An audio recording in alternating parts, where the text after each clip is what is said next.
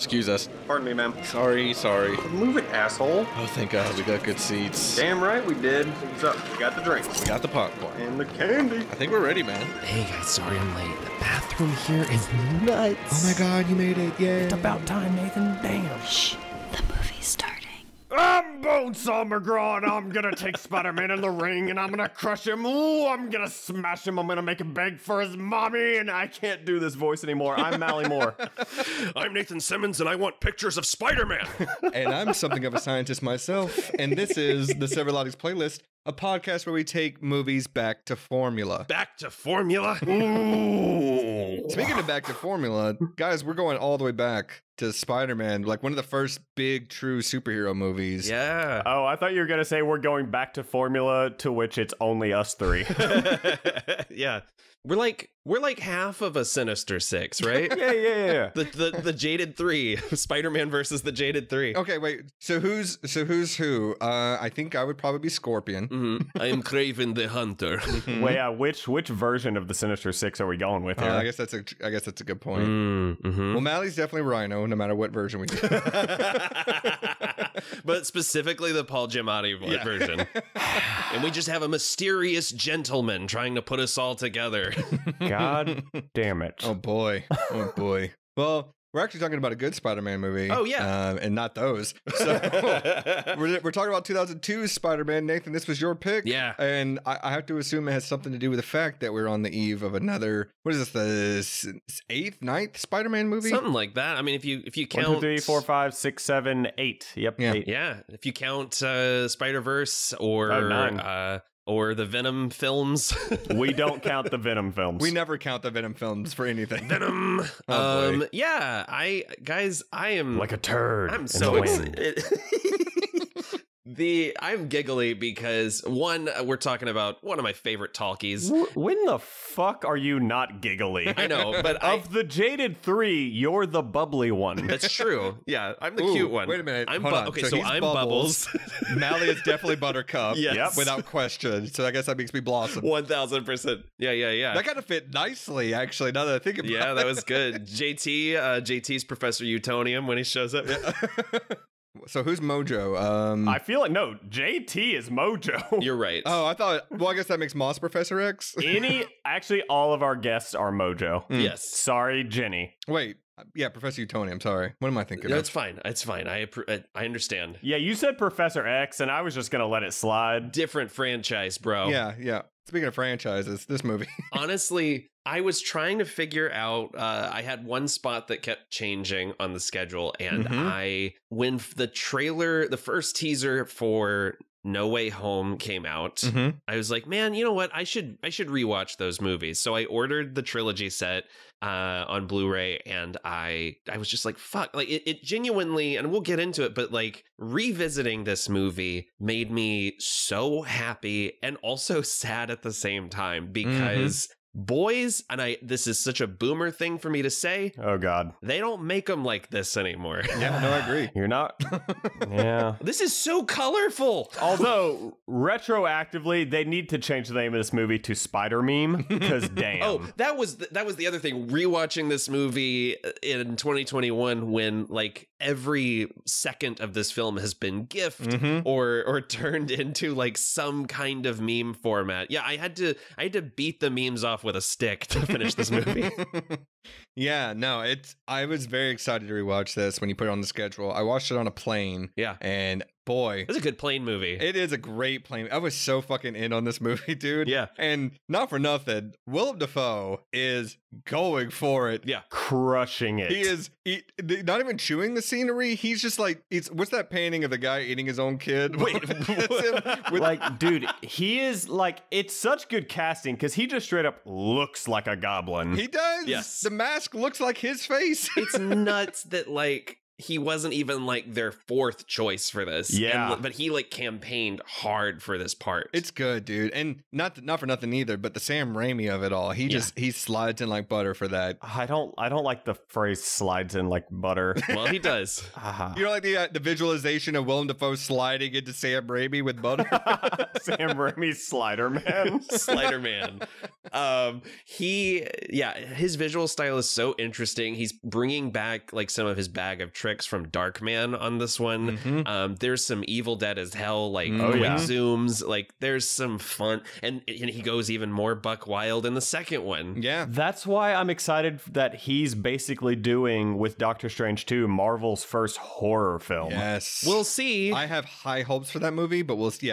Yeah, I hope so. It's hard for an auteur to get their voice heard in a Marvel framework. Yeah, I feel like the closest we got was Ragnarok. Yeah, with like truly letting a director shine. Hopefully we'll get, it'll air more on that side of just like, okay, well, this guy clearly knows what he's doing because it's fucking Sam Raimi. two of the greatest, one of my favorite directors, like hands down.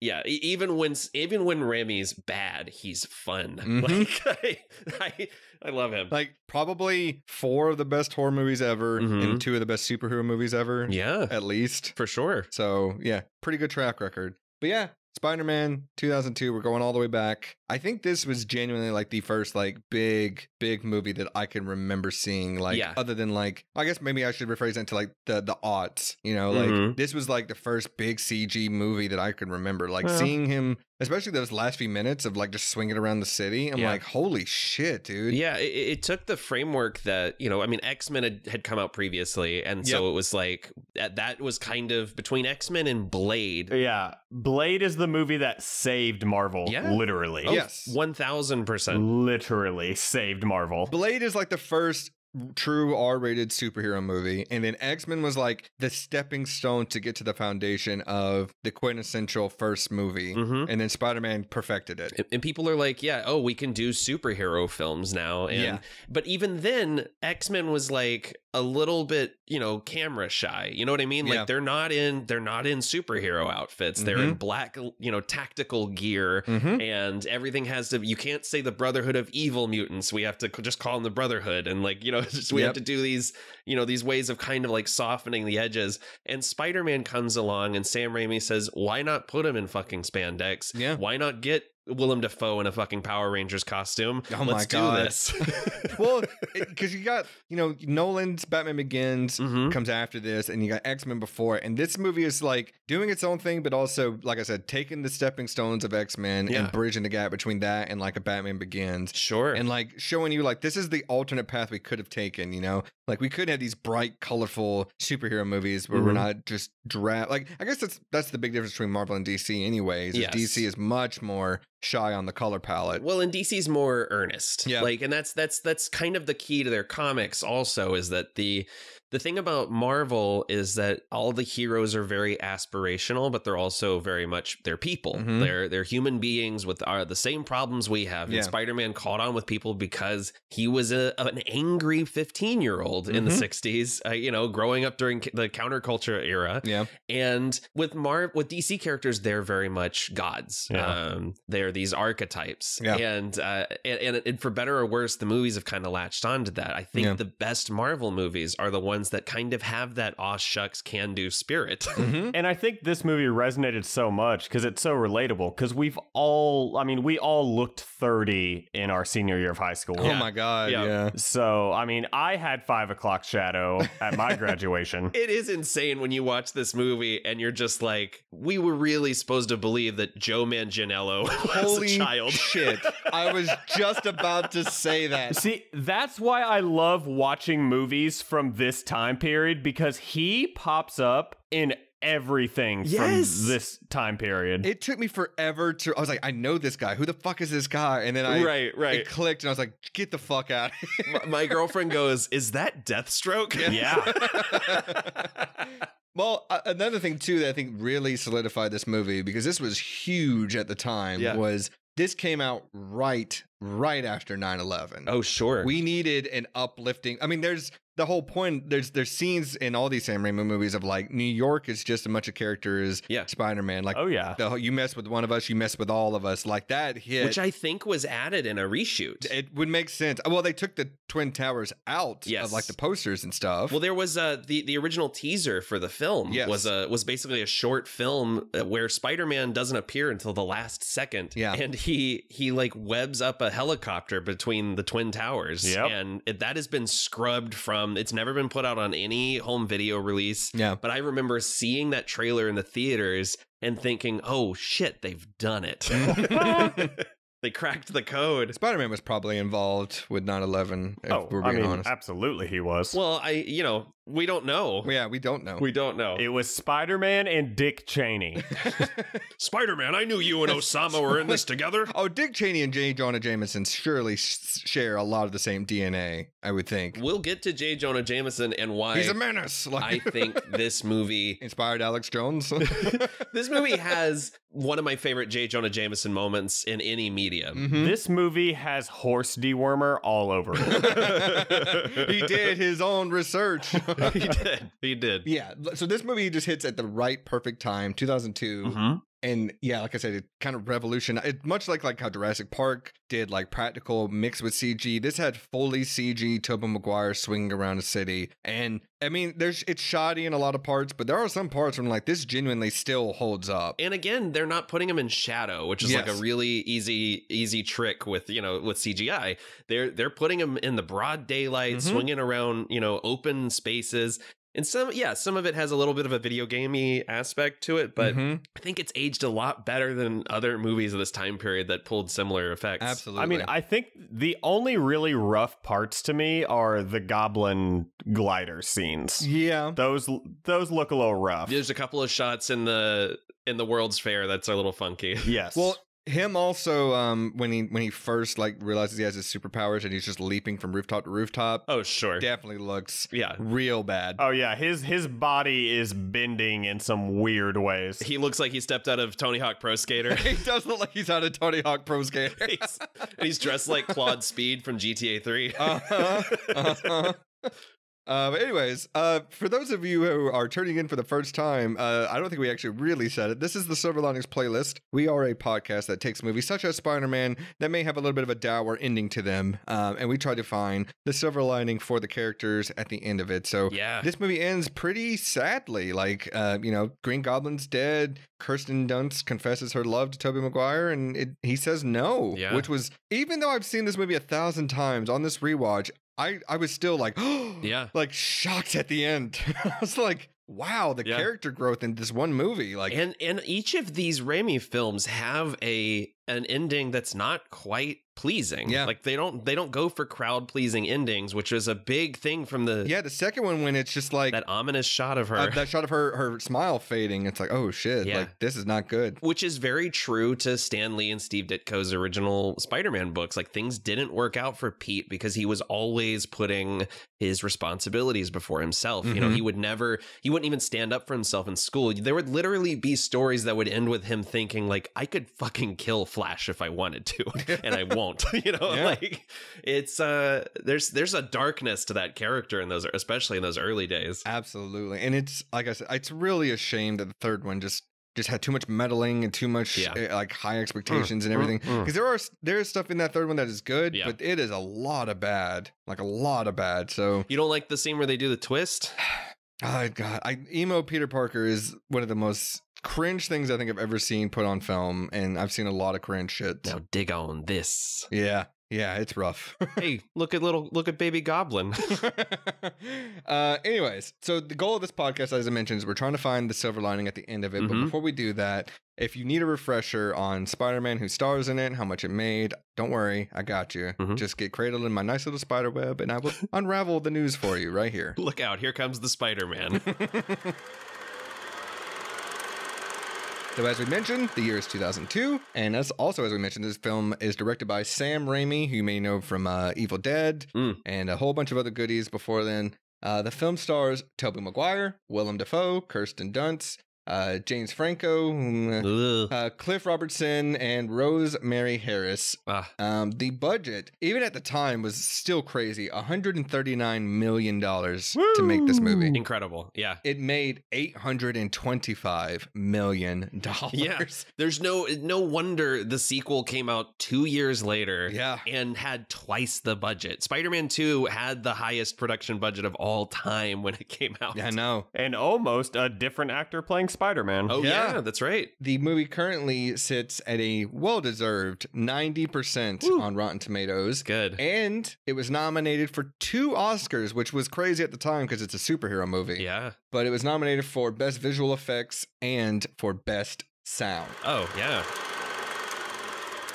The sound in this movie is great. I'm surprised RogerEbert.com doesn't list Macho Man Randy Savage. That is shocking. That is upsetting that they don't list him. Well, guys, we talked about the teaser trailer earlier. Yeah. I haven't watched the actual trailer in maybe 20 years. Yeah, probably since this movie came out, honestly. Yeah. I'm expecting lots of white flashes. Oh, I mean, yeah.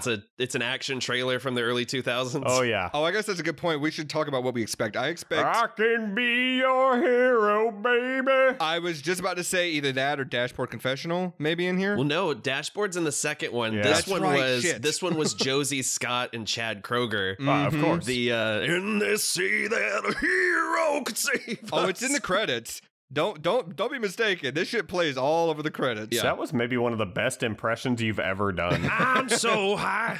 That's the first line. I'm expecting lots of VO. Yeah. Lots of fade to blacks. I forgot the fucking movie had VO. I was very taken back at the beginning of this movie. Yeah, But not a lot. Not a lot of VO. It's open and closed. Just at the beginning and end. some of the flattest VO this side of Blade Runner, though. I will Yes. say. Yes, but I will say I like the VO as it is. I Yes, agree. I wish there was a little bit more of a performance into it, but Yeah. I also forgive it because I'm sure Tobey Maguire was like, guys, I'm fucking tired from making this movie. Yeah. Anyways, let's see if our predictions are correct on this trailer.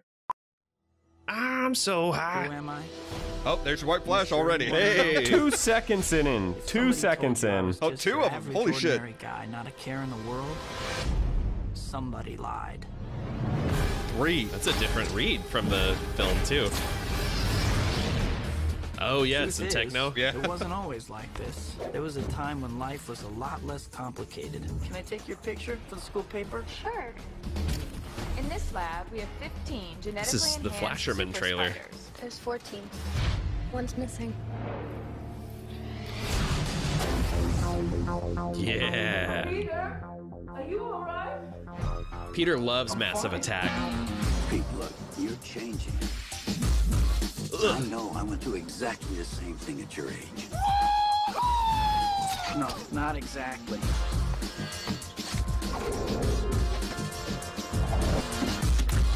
Wow. What a weird cut. Peter, may I introduce my father, Norman Osborn? It's just for fun. Harry tells me you're quite the science whiz. You know, I'm something of a scientist myself. God, so many white flashes. Also shots that are reversed from the way they're in the film. Yeah.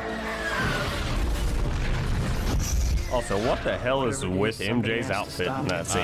It's like the cultural fair, so she's wearing another culture's clothing. It's not great. She looks stunning in that dress, though. I'm Spider-Man. Ooh.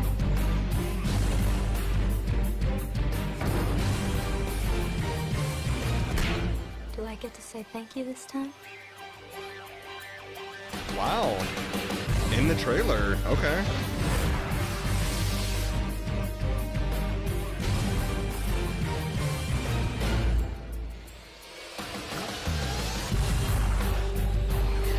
This trailer rules. This is just a bunch of shots with no context on anything.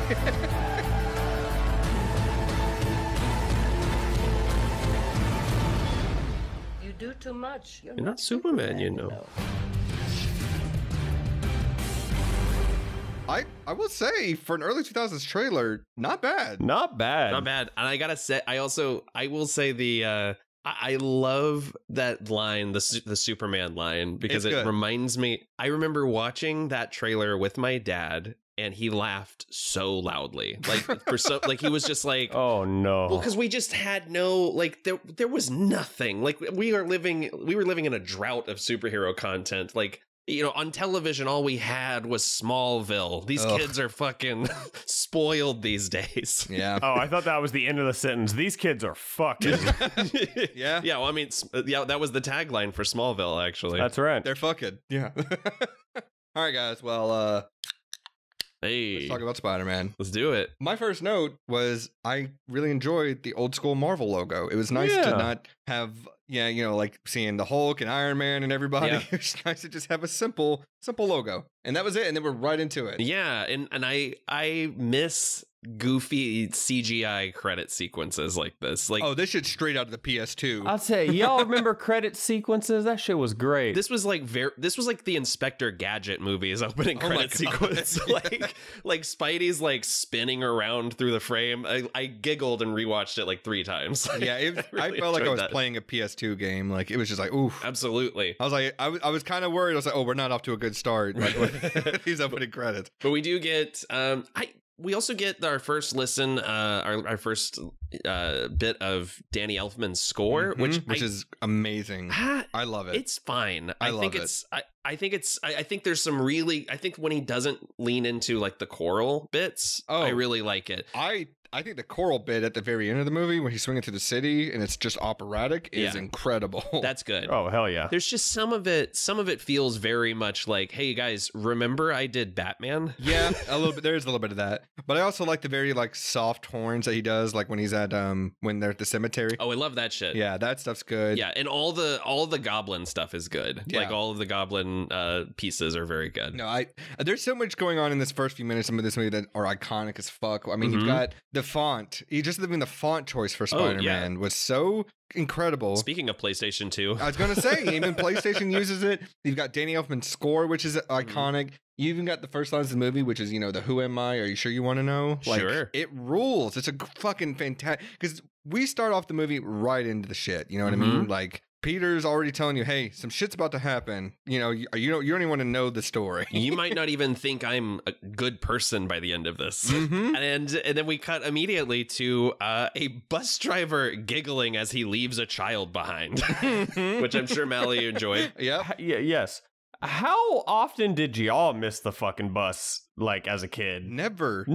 I think I missed it once because I overslept. Yeah. Like, my dad overslept or something like that. But that's fair. And then if I put it this way, I would never chase after a bus. Absolutely not. Guess I missed it. Like, guess I'm not going to school. Dope. Exactly. And then Mary Jane says something like he's been following us for like 3 blocks or something. Like, why are you just now saying something? Well, that means either there's 3 green lights that this bus driver just been lucky enough to go through in New York, or Peter's like getting there, stopping at the red light, banging on the door, the bus driver just not letting him in, and then going at the green. But he really is, like, from the word go, he is Stan Lee and Steve Ditko's Peter Parker. He's like got all this internalized awkward rage. He can't win. Like, he literally like just has the worst luck. And he was about to miss out on this insane field trip. Yeah.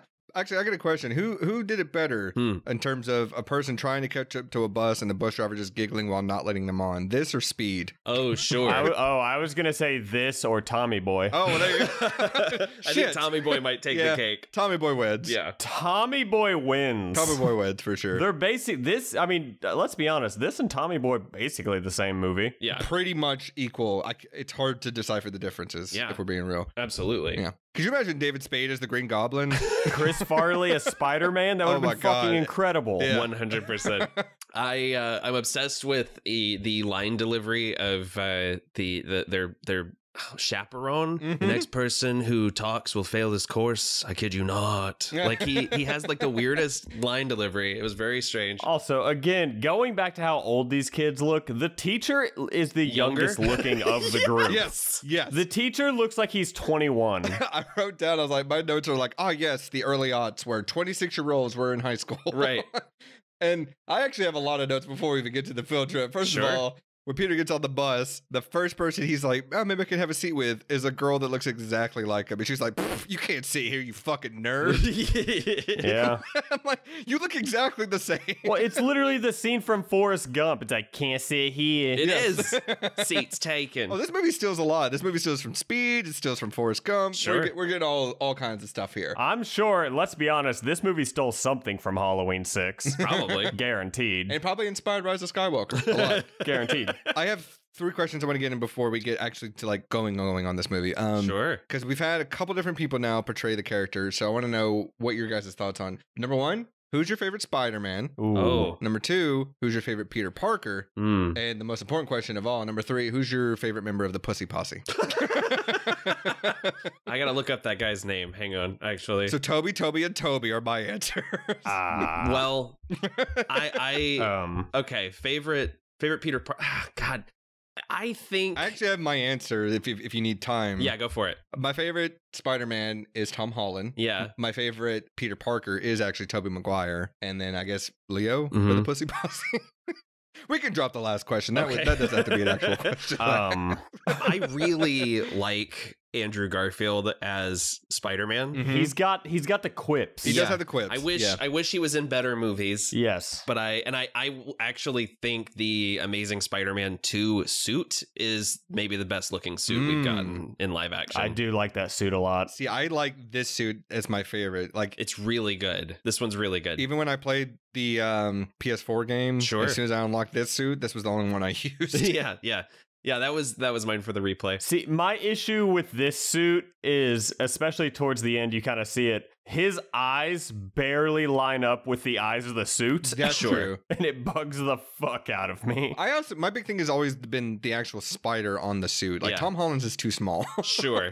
It's almost from like the 60s animated series. And then Andrew Garfield is like, what if my spider legs had knives attached to it? Yeah. I don't know. I don't like it. But so I like the suit. I love the fucking moving eyes of the Holland suit. I do too. Though. That is good. Oh, that's so good. But also, he's never in it anymore. He's in the fucking Iron Spider suit, which I don't care for. I get so I would. The thing that I love about this trilogy is Spider-Man gets to keep his suit for multiple films. Like, we don't have to keep changing everything every movie. Yeah, gotta sell them toys, baby. Yeah, I don't know. I think there's things about both characters that I think all of the actors have captured really well.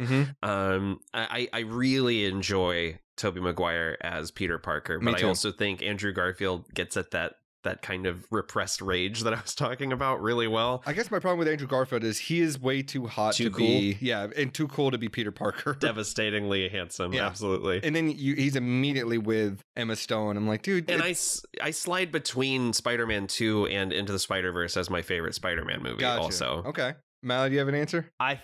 I really do like Maguire, but I think I'm going to kind of answer 1 and 2 at the same time because I'll go for overall package. Sure. I do kind of have to give it to Holland. Okay. He's great. Like as the overall and plus my big thing is they're actually leaving him in fucking high school. Yeah. Which is a big thing for me because I hate that we don't get the early Spider-Man in like this, like as far as like him not being a fucking 30-year-old. I agree. Yeah. Because like even like the Amazing Spider-Man, they were like, yep, nope, he's back in high school, graduates in the second one immediately. Yeah. Yeah. And they graduate in this one. So yeah, they're like, we gotta get out of high school. Like halfway through this one, they graduate. Yeah. And it's actually kind of a nothing scene. Like, oh yeah, he graduated. Anyway. Yeah. He commits his first murder and then he graduates. Yeah. Let's talk about that. He straight up murders a guy. Yeah. Yeah, I could argue that for sure. Yeah, he's at the very least he is responsible for. He's definitely responsible. I always forget, and I think that this dude is what's his name from Law and Order? I always think it's him, and it's not him. Vincent D'Onofrio. No, Christopher. Randy Savage. Oh, Christopher Maloney? Yes, Christopher. I always think it's Christopher Maloney in like a bad wig, but it's not. No, it's Michael Papajohn. I was just about to say has the best name ever. Papajohn. He's from Panama City. Oh shit! Like he's like a hometown hero. His last name is Papa John. Oh my god. Anyways, before we get there, we also get introduced to 2 other characters that are a staple of this new new trilogy. We get a complete Deviant and Predator and Willem Dafoe. Yeah, and I love that we're dealing with themes of fatherhood right away. It drives a wedge between Peter and Harry in interesting ways, and I think Dafoe plays sweet, well-meaning Norman Osborn in really interesting ways. Well, I like that he's got almost like this dual personality once he becomes the Green Goblin between him. I mean, it does lend itself to some goofy ass scenes where he's basically just doing Smeagol and Gollum. But I love that shit. I really do. Yeah, like when it just cuts to the mask sitting on the edge of the arm of the chair. I'm like, attack his heart, avenge me! Like this shit that's going on. Oh my god, man, Nathan, your Green Goblin is suspiciously close to your Loomis. Guys, I haven't seen the Green Goblin and Nathan in the same place at the same time. And you shan't. Nathan ain't fitting in that suit. No. I tried to fit it. I tried to put it on, and I just yelled, misery, misery, misery. I think the casting here is phenomenal because Willem Dafoe and James Franco together, like they do really work well together as father and son. Yeah. Franco's bad in this. He's bad. He's bad kind of in all of these. He's a little more campy and hammy in the second one. Yeah. Like when he gives it's a meme now, but the wink in the cafe while he's eating, it's good. That's the third one, isn't it? Is that the third one? You might be right. Yeah, because that's when Harry becomes Mr. Celio Girl. Yeah. Yeah, that third movie's real bad. Anyway, so we're on this field trip. I think it's interesting that like Norman says he wrote a paper, and then Peter says, "Yeah, I wrote a paper on your paper." I'm like, "What?" Yeah, on your research, and he's like, "And you understood it." He goes, "Yes, sir." Yeah. And he's immediately like enamored with this kid.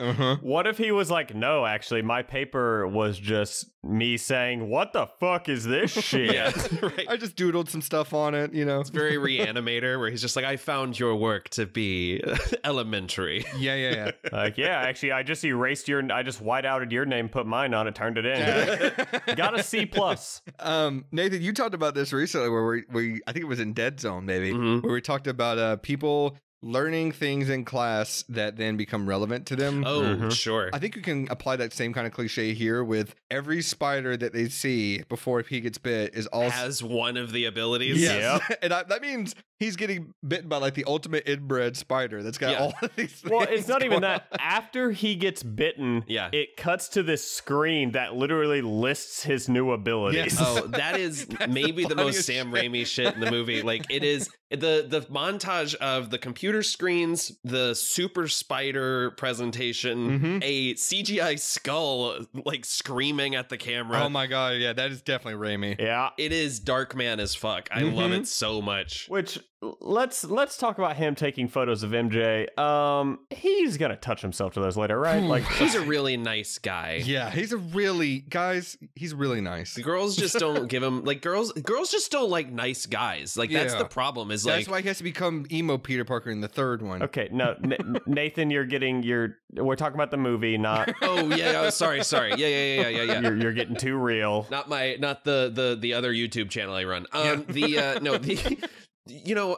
just hate that these movies are woke now. Does your girlfriend know she's your girlfriend? I would hope so.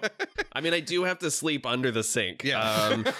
But he's saying, like it's the relationship between Peter and MJ in this is interesting because the movie kind of takes its time. The relationship doesn't exist until she confesses his love for him at the end. Yeah. Right. That's true. Well, okay. Well, I disagree because I also think it is so blatantly obvious that MJ is into Peter and he just can't see it for whatever reason. Right. But also she plays it so cool to the point where like it's 30 or 40 minutes into the movie before you realize that they're neighbors and they've lived next door to each other since they were like 6. Yeah. Yeah, he's has known her, and the first time he saw her, he thought she was an angel, as Aunt May says. Yeah, very Phantom Menace. Yeah, a little bit. Are you an angel? Yeah. Yeah. Actually, now that you mentioned, this movie does steal a lot from other movies. But I genuinely like their relationship in this movie. Like, yeah, it's a little stalkery at points. But it is. But what I'm saying is, I like that Peter doesn't get the girl at the end. Like, he can, and he chooses not to. That is, yes. It's all he wants pretty much about this whole movie. Because he's a nice guy. He's a nice guy. Like, she just wouldn't get it. But like when Kirsten Dunst is like telling, like when actually I take it back, when they're in the hospital room and Aunt May and he's explaining what he told Spider-Man about her. I love that scene so much. It's beautiful. And then when at the end, when she's like, I love you, and he's like, I can't. Watching Kirsten Dunst's heart just break in real time is... She's really good in that scene. You forget how good she is in these movies. Yeah. Yeah, no, she's going above and beyond this character. And I think almost everybody in this movie is. I agree. Almost all of them. Like Willem Dafoe, especially. Holy shit. Holy shit, yeah. Most of my notes are about Willem Dafoe. It's so funny because in my head, I always prop up Alfred Molina as the best Spider-Man villain. Mm-hmm. And then rewatching this movie, I was like, I don't know. Like, yeah, it's really pretty close good to me.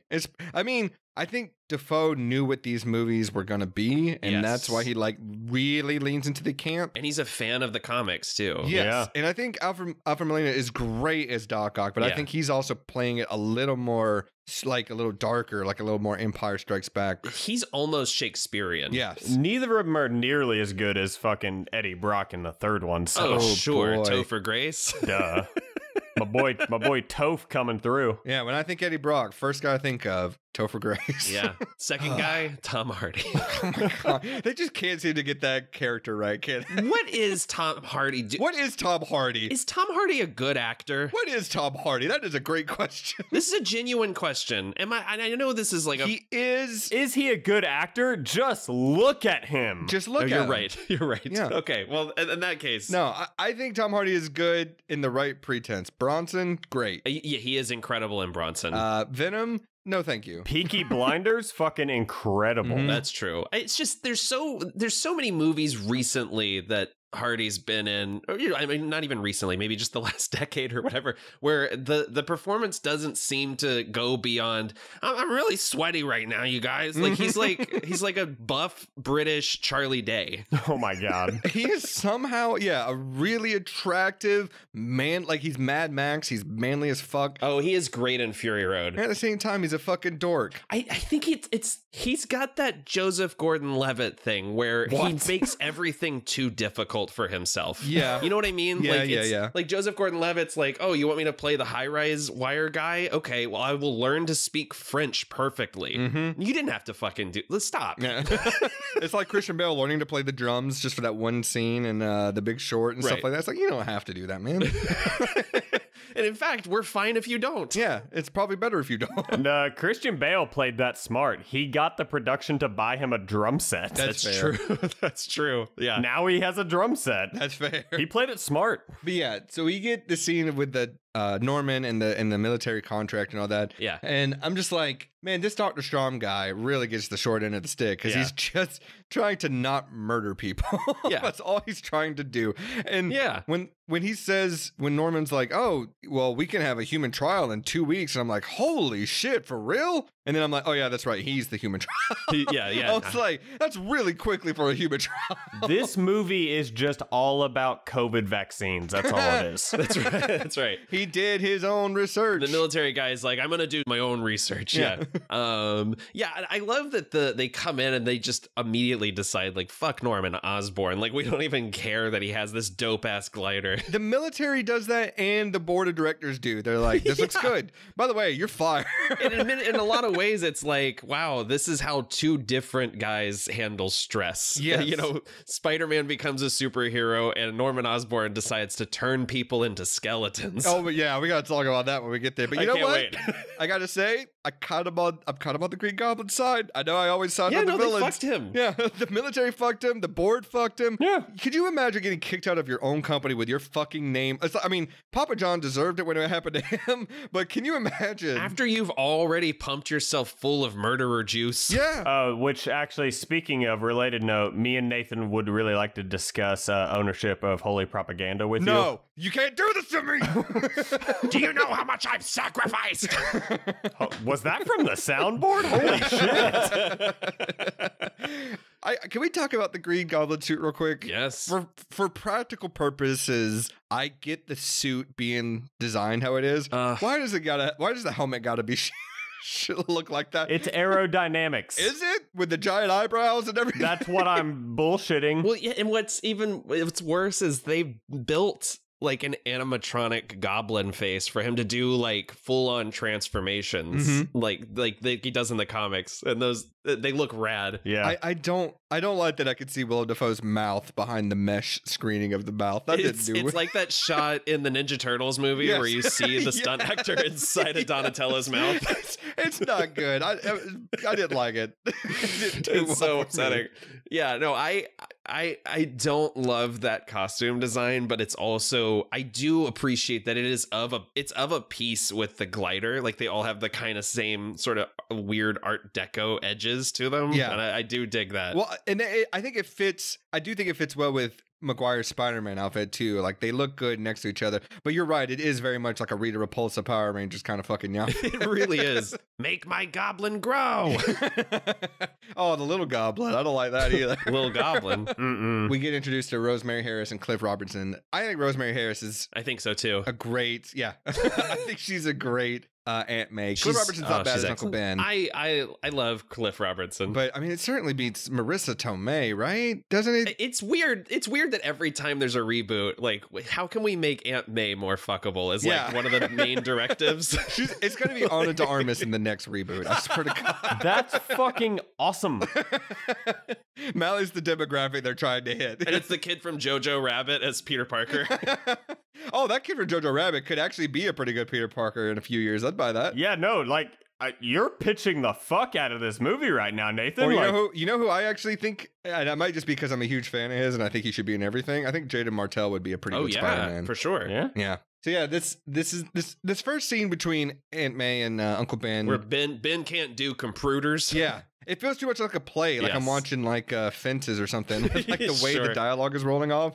Well, I'm too old to learn computers. Even the computers need analysts. How about that? It's very Death of a Salesman. Yes, it is a very Death of a Salesman. But I think they're so. I think it's important to see them together. It's you know cute. what I mean? Like we don't get a whole lot of scenes with Uncle Ben that aren't, Peter centric, and so it's nice to see that they're like this sweet couple that doesn't argue, and clearly they're down on their luck and low on money, and they're still just kind of like sticking it out together. And I think that's a great scene. No, I think they're great. I think they're great together. I mean, for casting like an aunt and uncle, I think they do well with Peter. Like I said, I think the casting in this movie is really on point. Yeah. But then we get Defoe doing his Green Goblin injection, and I gotta say, he's straight up stealing the ooze from Ninja Turtles 2. He does. And injecting it up to himself. And he gets dead-eyed eyes. Yes, he did. Evil Dead. Oh, the seizure that Willem Dafoe has here. Oh my God. Wild. It's both terrifying and also like, dude, what are you doing? Right. It can't be a shit. It is this is very evil. I mean, I know we talk a lot about Doc Ock's surgery in Evil Dead 2 or Spider-Man 2 as being very Evil Dead, which it is. Yeah. This scene here is also really evil. Like man. When he lunges out of the broken glass and he just kind of like crouches and goes He like hisses. It's so good. It's great. Is that not how you guys wake up? Oh, every morning. Yeah, I jump onto the foot of the bed. That's how I get out of the shower. I hiss at my cats. He is fully unhinged in this movie, and it's all the better for it. Even before the seizure, when he's being strapped into the table and he goes, "Oh, it's cold." Yeah, like that's so fucking funny. Man, it's cold. I'm getting my booster shot here in a few weeks, and if I don't wake up the next morning just fucking ripped, I hope so. I'm gonna be pissed. Like, what if I call you guys and I'm just like, "Yo, so I can climb buildings now." That's how casual it is. God, I hate that. That shot of the barbs coming out of his fingers has fucked me up forever. Oh, gross. Like I think it's great, but it's so creepy. It's so just like, ugh. That's a question I have to. I mean, yeah, it is real creepy. That is a question that I know a lot of people have a problem with this movie for one particular reason. But I have no issue with it. The organic webbing. Yeah, I like it. I think it makes sense from a storytelling standpoint. Yes, for this particular story, it makes sense. I don't like the noise they chose. I don't either. Yeah. I don't like that the spot on his wrist where it comes out looks like a permanent cum shot. It does. It looks like dried semen. Hey, Green Goblin, does any of these fuckers ever burst out of my skin? I like it that it's organic because it makes sense. Because this Peter Parker is not as like super genius, science minded. Yes, he's not as science minded Yeah. as the other version. So it makes sense to make it a little more organic. Yeah, no, he's a smart student. He's clearly like very clever and quick on his feet, but he's not. Yeah, he's not like, I'm gonna build my own. And they kind of circumvented that in Amazing Spider-Man, where he stole it from Oscorp and then reverse engineered it. Yeah. But like cutting it out of this movie, that cuts an extra like 15 minutes that you don't have to like deal with him like putting that stuff together. He's not Tony Stark Jr. in this version, right? Which he is in the new ones, basically. Which is my biggest issue with the MCU Spider-Man is like I love Peter Parker as kind of like a lone wolf, sort of, you know, wannabe kind of badass. He's too obsessed with Tony Stark, and he's an Avengers fanboy. Yeah, he's Robin to Tony Hawk's. Tony Hawk's pro Iron Man. I would watch that movie. Which, by the way, Spider-Man was in Tony Hawk too. That's right. Yeah, that's right.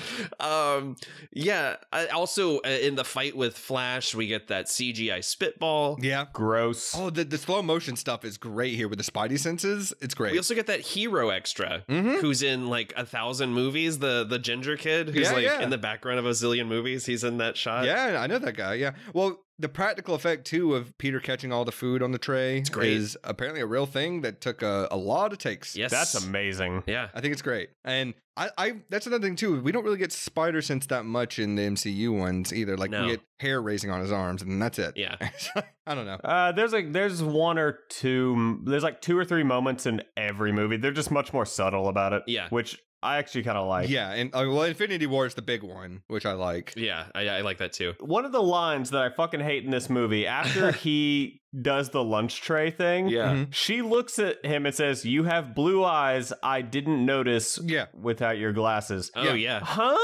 The glasses are see-through. Yeah. You can see right through those motherfuckers. He's not Tommy Wiseau. Like he's not walking around in sunglasses. Yeah, like motherfucker's not rocking shades every day. But also, I'm like, she gives you a layup right here, Peter. Be like, yeah, they are blue. You know what? You have nice eyes too. How about we get a date? Yeah. How about that? Like, and he's just like fumbles the bag real hard. Wow. Is that how you got Priscilla? You were just like, how about we get a date?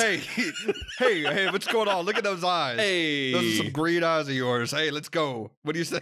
And then he just straight up pulled it out, just put it on the table. I'm Dustin Goes to Hollywood. How about I goes to your place tonight around 8? Yeah, guys, it's a tried and true formula. I always forget Dustin's from New York. That's right. Yeah. Hey. You go on a date with one of us, you go on a date with all of us. You want to get to him, you got to go through me. Hey. Whoa. Careful with him. He's a hero. That's when we're all passing him over us in the train car. Yeah. I'm not picking Dustin up. No fucking way. I have a bone to pick too. In terms of movie tropes, this happens all the time in movies too, and it happens here. When he has the fight, quote unquote, with Flash Thompson, and he just kind of shoves him and he flies across the hall. Yeah. And all the kids see that he just did like a triple bag flip. That flip is insane. Yeah. And like did all this, and they're just like, wow, what a freak. Yeah. And I'm like, that would not be your response in reality. You'd be like, what the fuck? Holy shit. Well, I mean, it depends. Like, if he did that here in Georgia, they'd probably be like, shoot him. Yeah, burn him alive. That's right. Take him to the... Yeah, that's right. It cuts to Tobey Maguire, Ted Levine style at Hills Have Eyes, just on a fucking cross, just burning. Oh, Jesus. So after that fight, this man goes from like learning about his webs to fucking jumping off buildings in about 2.5 seconds. But I kind of like it because the scene of him climbing the wall and him like getting up just a few feet and looking down and be like, holy shit. And then it just cuts to him leaping across rooftops. And the implication is that he spent like 6 hours doing this. Like, and I love that. The scene of him trying to figure out how to shoot his webs still works for me. I think it's so funny. When he does, all the different hand shapes. It's such a Sam Raimi type of thing, but it's so good. Up and away web. Yeah. That's what Nathan screams as he's orgasming. I knew it was coming. Yep. I knew it was coming. That's what everyone around me screams. I knew it was coming. Oh, everyone else on the train? There's so many. But then you get, actually, what I think is a good, like, superhero learning his superpowers when he tries to go across the street. First of all, nobody sees it, even though the wide shot is like, oh, they would clearly see that. Yeah. I mean, he's going, ah, across the street. Yeah. And then, of course, just slamming into the side of the billboard, which I think is great. Into a billboard that says traffic is fun. Yeah. Yes. Which, no, it's not. I think that's great. I like Danny Elfman's score every time he puts a hand on the wall. It's like, brump, brump, as he's like climbing it. Oh, yeah, that's good. I think that's good. Yeah, those horn hits. Yeah. No, yeah, I love those elements of it. It's just to me, there's some bits, especially in the action scenes, that just feel very Batman to me. Yeah. But I don't know. It's also Danny Elfman, so whatever. Yeah, yeah. He's scored more films than me. Yeah. Damn, big if true. And also, speaking of Batman, it does kind of get a little 60s Batman during the fight scenes, like the pow, pow. Yeah. Oh, I love that shit. But it's for a modern audience for sure. Then we get a real creepy line from Peter when he says, but also a really funny line where he's like, "Oh, you're a great actress. I cried like a baby when you were in Cinderella." And she was like, "Peter, that was the first grade." I think that's a sweet moment. It's sweet, but it's also like, oh, come on, dude. All I kept thinking about during this scene is Hot Rod. He takes the trash out. This is the you look shitty Denise scene.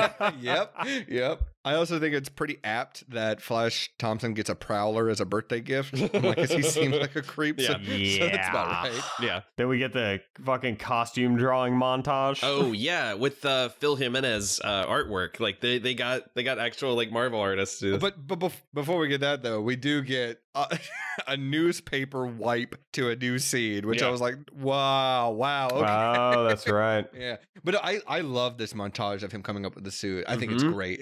It's equal parts campy and equal parts just fucking lit. Like needs more color. Yeah. I am I'm such a huge fan of these kind of montages in movies like this and like Dick Tracy, anything that's like we'll throw a newspaper at the screen or show like the passage of time in very dynamic and fun, goofy ways. I also love the through line of him going through the sales papers and downgrading his prospects for a car until it's like old beaters. Which is also very much like Hot Rod. That what car is really overrated? Corvette. Yeah. Yeah. Isn't that the car Flash Thompson was driving? Yeah, I don't know. I think it's pretty cool. We've all done that with cars, clothing, women. Jesus. Guys, now that I'm thinking about it, you know who'd be a really good Spider-Man? Yorma? Yes, Yorma. Oh my god. You're right.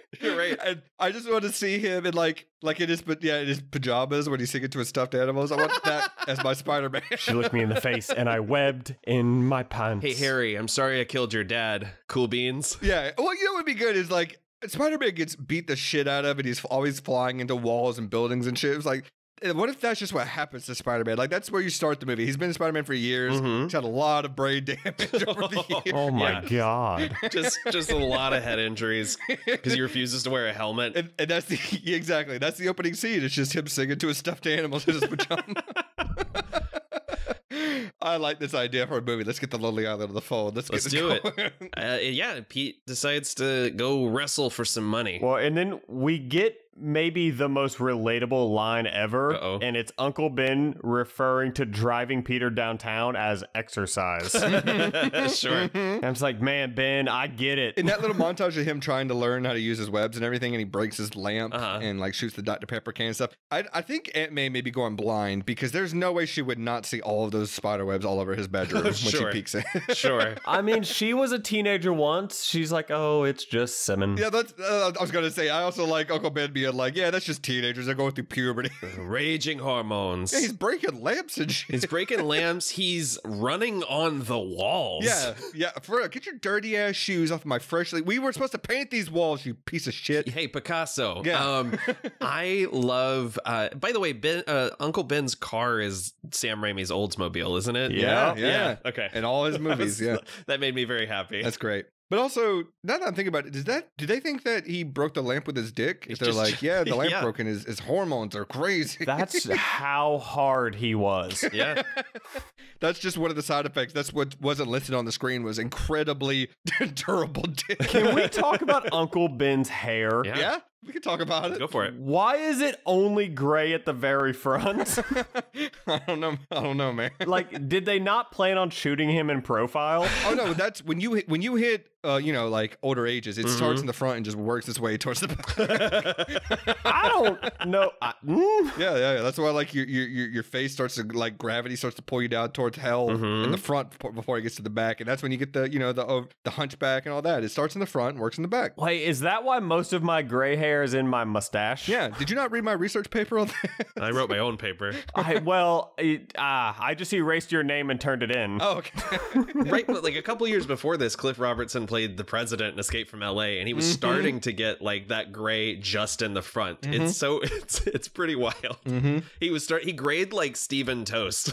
Well, and then like some people, like another Marvel movie, you got Richard Madden in the Eternals, who just has like just the perfect gray swoop in his hair. That is how I hope my hair starts to turn gray. Bro, how is that natural? Well, you know what I want? It's never gonna happen. But I hope I age into my gray hair how Timothy Olyphant was in The Mandalorian. Oh, I wish. I'm like, this is how I need to go.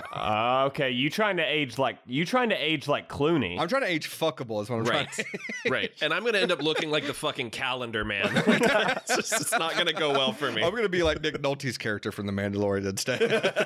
God. I have spoken. Yeah, I have spoken. Nathan loses all of his hair and turns out he has a fucking calendar tattoo under it the whole time. I do, yeah. I was wondering why you knew every single holiday, like, and you would just text me, like, hey, by the way, happy Arbor Day. And I'm like, that's weird. You'll find the body. I don't know, like, this motherfucker texted me the other day, like, hey, happy Veterans Day. I was like, what? Yeah.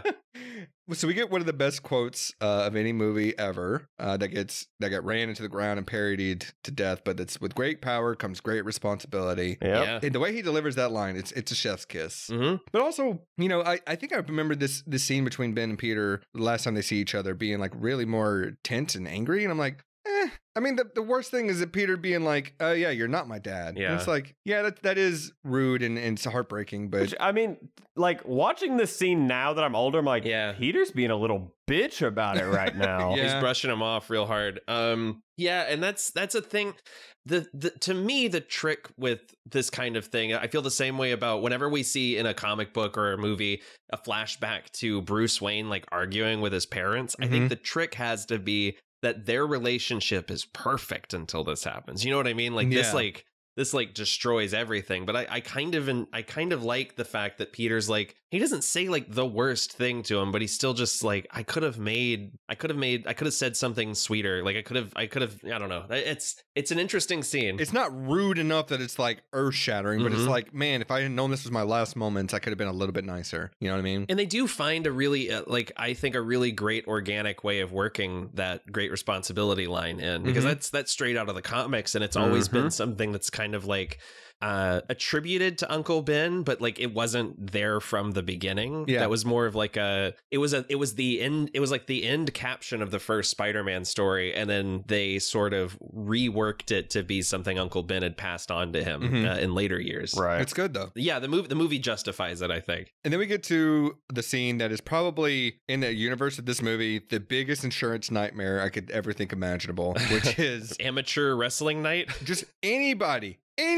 could come in the crowd and let Randy Savage beat you to death with a chair. I love this scene so much. It's great. I mean, you got Bruce Campbell eating the fucking scenery. Octavia Spencer? Dude, surprise Octavia Spencer. Holy shit. You also have Spider-Man being a little homophobic. Not great. Not great. Yeah, well, and also she's not, but I swore one of these wrestling ladies, like the ones that are insulting him as he's walking down the ramp. Yeah, it's not Scary Spice. No, I thought it was January Jones. I thought one of them was January Jones. And I looked it up, and it's definitely not. But yeah, it's February Smith. Yeah. No, I love Bonesaw McGraw as a concept. Like it's not even the character that he fought in the original comics. They like created a new persona for Randy Savage. Oh, I like when the cage comes down. Oh, yeah. And he's like, you going nowhere. I got you for 3 minutes. My band used to use the clip of him screaming "Bonesaw is ready"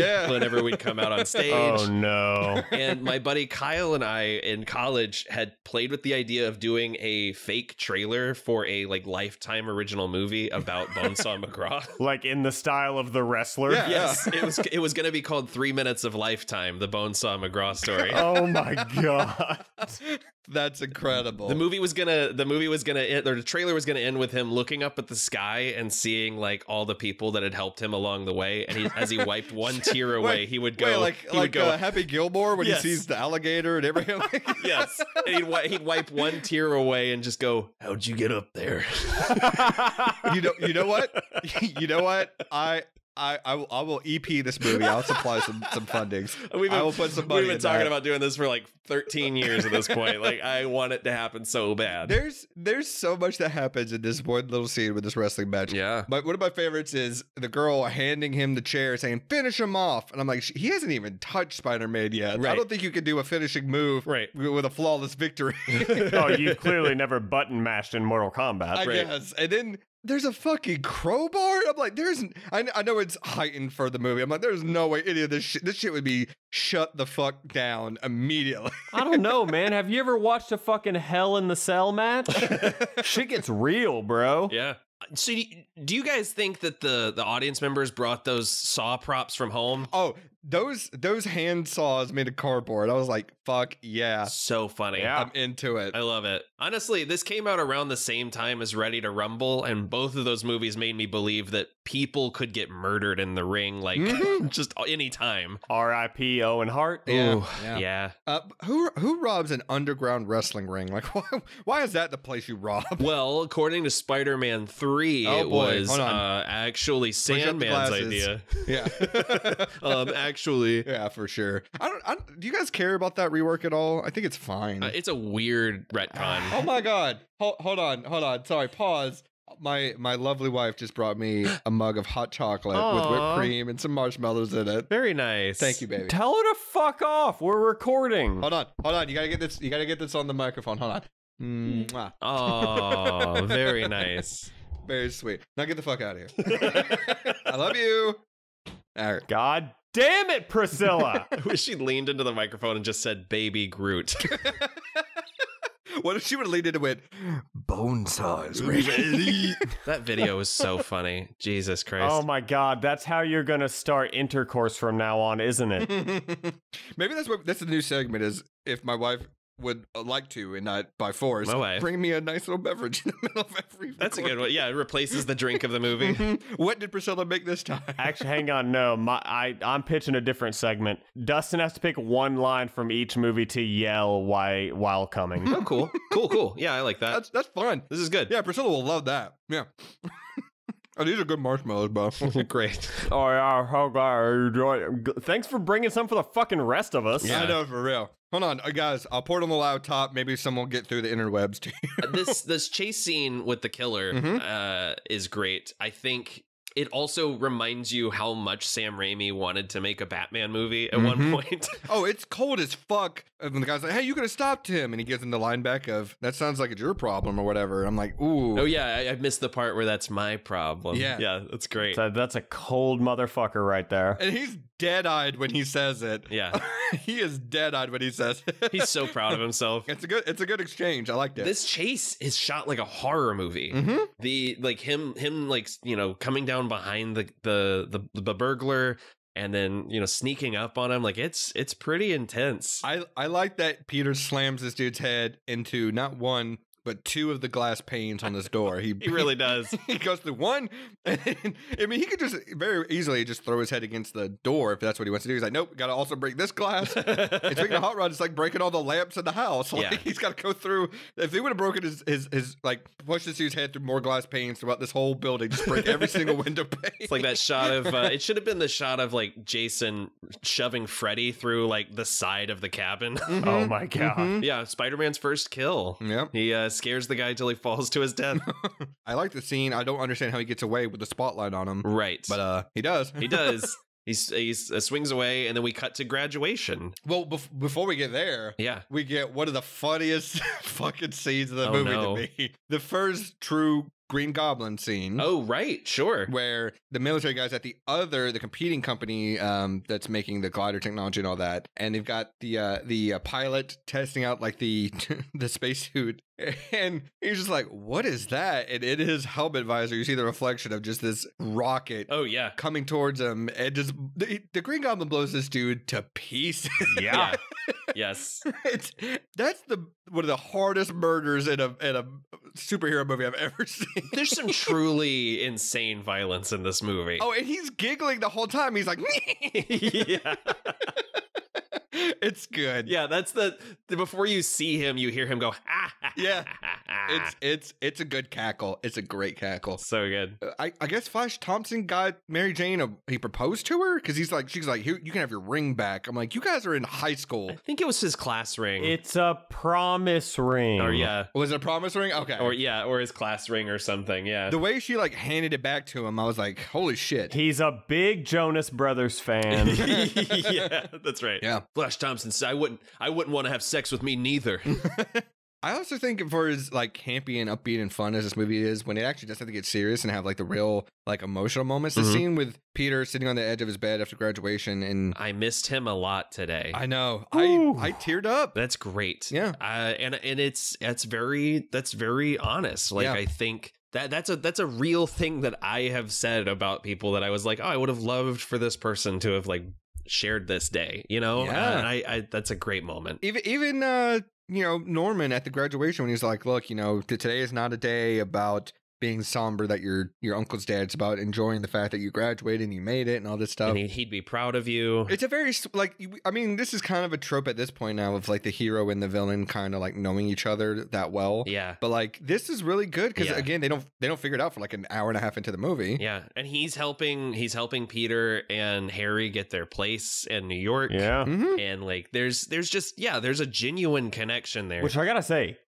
dope apartment. Mm-hmm. Great apartment. Mm-hmm. Absolutely. Dope apartment. Mm-hmm. So wait, is the graduation before or after the Lucy Lawless cameo? It's right before, because my next note is Goth Lucy Lawless shaped me as a person. Yeah. Man, yeah, no. Hey, Goth Lucy Lawless had me feeling some type of way. Some type of way, for sure. Yes. And then, we get a surprise cameo from Jim Norton. When he's like, he's a fucking menace or whatever the fuck he said. There should have been one F-bomb in this movie where someone's just like, I don't fucking like Spider-Man.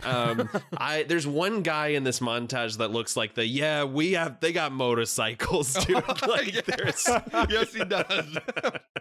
Yeah, they got motorcycles. But this is when we are introduced to J.K. Simmons, who to this day I think might be the finest casting of any comic book film ever. Hands down. Guys, my note literally says, is J.K. Simmons as J. Jonah Jameson the best performance in a comic book movie? Yes. He's incredible. It's stellar. It is stellar. Meat. I'll send you a nice box of Christmas meat. That is my favorite line in this whole movie. It's so good. Also, he makes a comment here. He's like something about like, it's not a photo of Julia Roberts in a thong, and I'm like, is that supposed to be a reference to something, or is that just no? He's just talking about like how like it's like sensationalism sells papers. Also, we get Elizabeth Banks is in this. I forgot she was in these with one of the worst wigs I've ever seen. For some reason, they were dead set on her and J. Jonah Jameson looking exactly like their comic book characters. Yeah,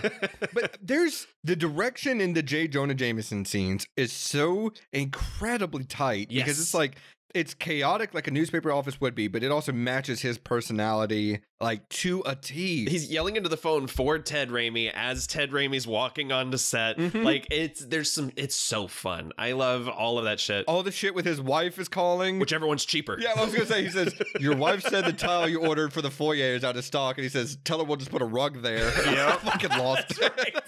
That's right. I fucking lost. He's so funny. He's so good. Yeah, that whole sequence is great, and he decides he's gonna make Spider-Man infamous because he won't talk to the press. He won't pose for pictures. Yep. And this, let's see, this is when Peter runs into Mary Jane outside the diner. And they just straight up stop in the middle of the fucking street to have a conversation. But also, this insane diner cook that looks like the dude from Attack of the Clones that Kenobi goes to meet comes out screaming about $6. I'm like, are you really going to do this for $6? As someone who worked at a restaurant, I got screamed at over much less. Oh, I got fired from Dunkin Donuts for paying for my employee meal with my tip money. What? Yeah, go figure that shit out. Wait, what? That's insane. Yeah, that's insane. You know how it happened too? This is insane because it's been enough time. Fuck this dude. This dude came in, bought the franchise, like the store, because you know the franchises anyone can buy or sell them. He came in, bought it, and he wanted a clean house. So he had it where the camera feed would be rerouted to his house, Damn. so he could see the store from his house. That's psychotic. And you think?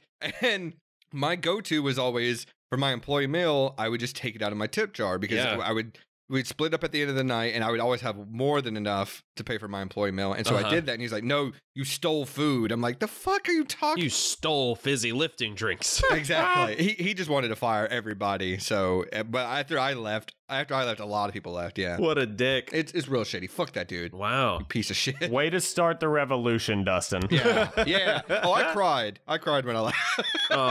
It was my first job, really, and I got fired. And I was like, I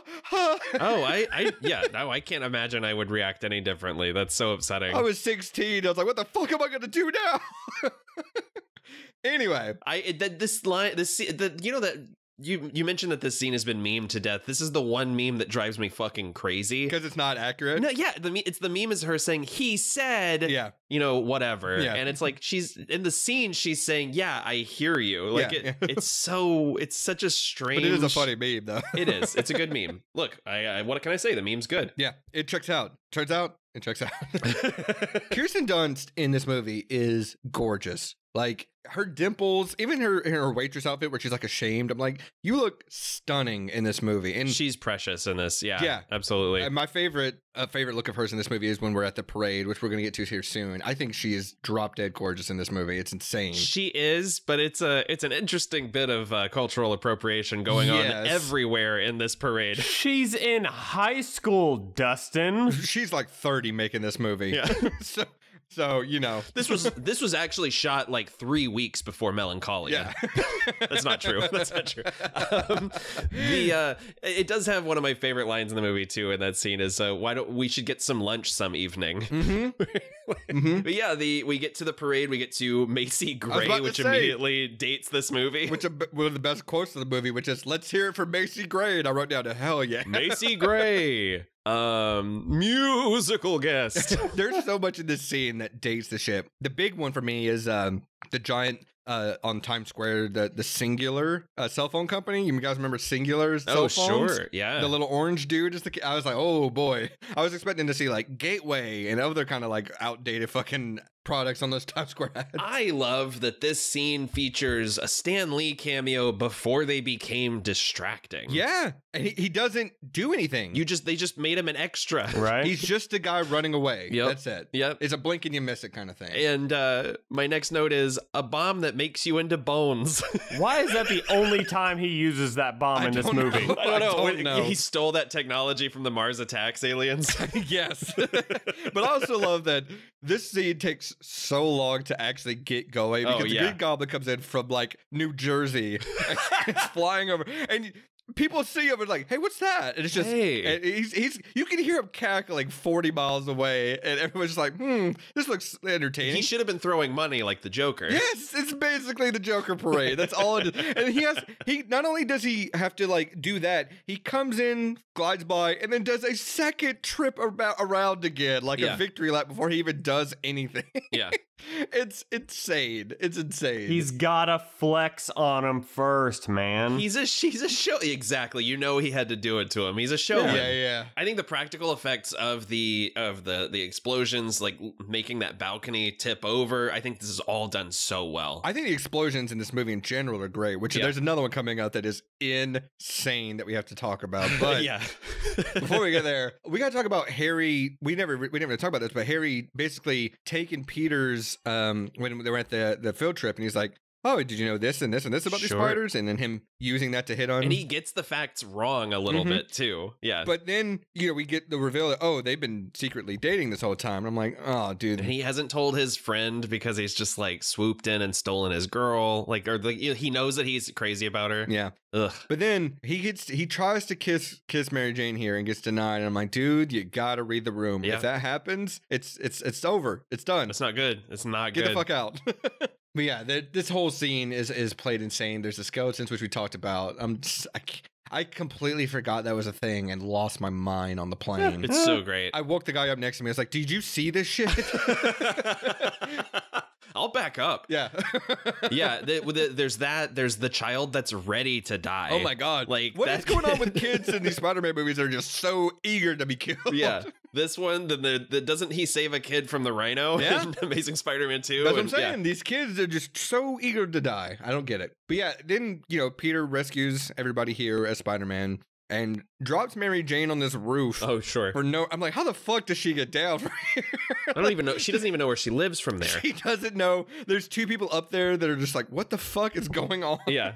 I actually love the fight with the Green Goblin is really well done. He has his whole little itsy bitsy spider bit. Oh, he's chewing the fuck out of this movie, dude. I love it. It's so fun because he's in this little suit and he's got to work through it, and he's doing weird things with his posture. Like he stands kind of like wavy, like he's got a weird, he's got a back brace on. Both him and Spider-Man are faceless, expressionless masks that they wear, and there's still so much personality 100% in both of their performance. But yeah, the itsy bitsy spider thing is incredible.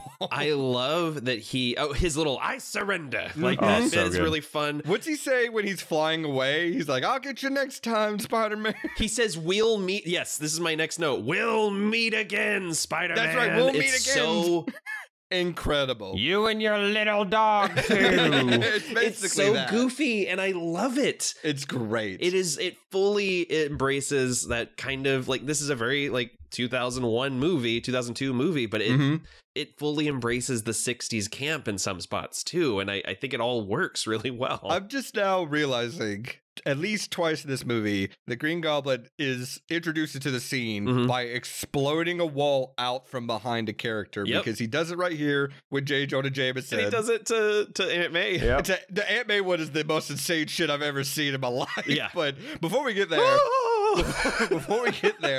we get another great J. Jonah Jameson line, which is it's Peter showing in the pictures, and he's like, "Oh, great, we'll put these on the front page. We'll call it, the Menace or whatever." And he's like, "Hey, he saved those people," and he goes, "That's slander." And J. Jonah goes, "Slander is spoken. In print, it's libel." It's so good. Yeah, he's not wrong. Top tier. Is this the same scene where he says, you don't trust anyone, do you? And he goes, I trust my barber. Yeah. Yep. Oh, that's later on. Yeah, it's so good. Which I gotta say, his haircut, that fade it's a tight fade. The highest and tightest fade I've ever seen on a human being. It's great. Which, wait, did you guys recognize the rooftop where he drops off MJ after saving her? No. It's the same rooftop from the Daredevil show. That's right. Where Kingpin and Madame Gal talk. That's right. Oh, wow. Okay. Right on. Yeah. I do remember that, yeah. I actually, right before this scene, we do have James Franco's tiny phone, which was like that Will Ferrell sketch where he just had the little, I want to buy you something. And I love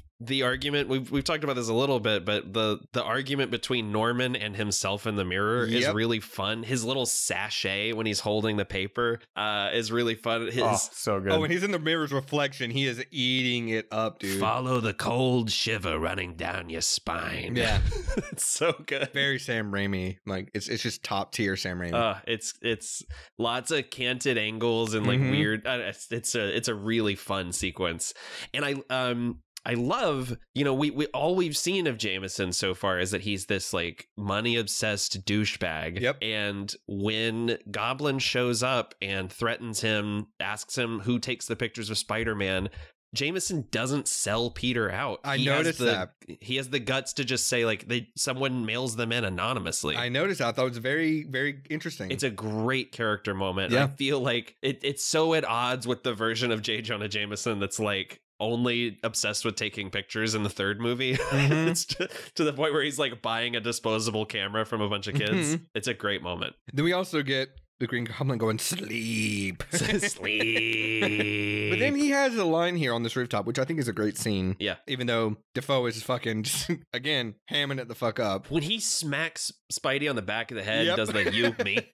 I fucking loved it. It's so great. He says, he has a line here that says, in spite of everything you've done for them, eventually they will hate you. And I'm like, this kind of feels like the predecessor of the, you either live long enough to see yourself become the villain, whatever the fuck, you know? Oh, sure. I'm like, that's pretty close. Sure. And in case we missed it, there's a flashback to him saying that in the next scene. Yep.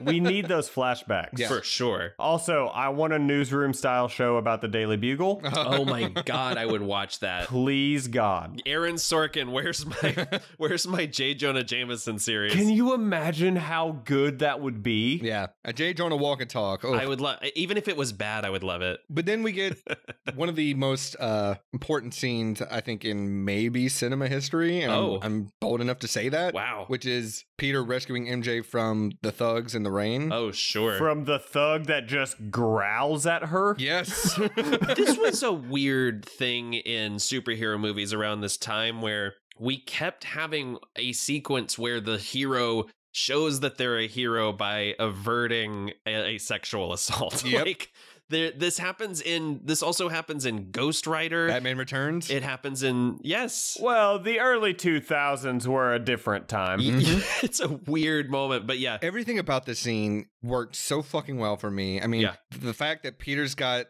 the mask like ripped in half. When he lays down the final thug and you get that over the shoulder of MJ seeing him and he's just barely in the shadow. Yeah. And you can tell it's Toby, but like she obviously couldn't, and he's just standing there in the rain. Yeah. Feels right out of a comic panel. Yeah. It's incredible. Yes, it's really great. Him dipping into the shadows, just like, holy shit, this is intense, dude. And it's as good as the scene is, I'm also I have a hard time because she just talked to Peter of her not recognizing that it's him. Yeah.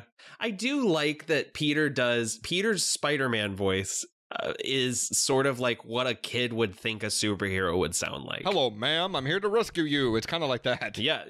I really enjoy that. But he kind of lets it go a little bit here. And I think that's an interesting moment. But also, the upside down kiss, very impractical. Yes. Impractical, but dude, it's genuinely a great shot. And it's iconic. Iconic. It's undeniably iconic. Except for the last bit where she just like licks his chin. Hey, man. Well, there was water dripping on it. She's thirsty. That's a choice.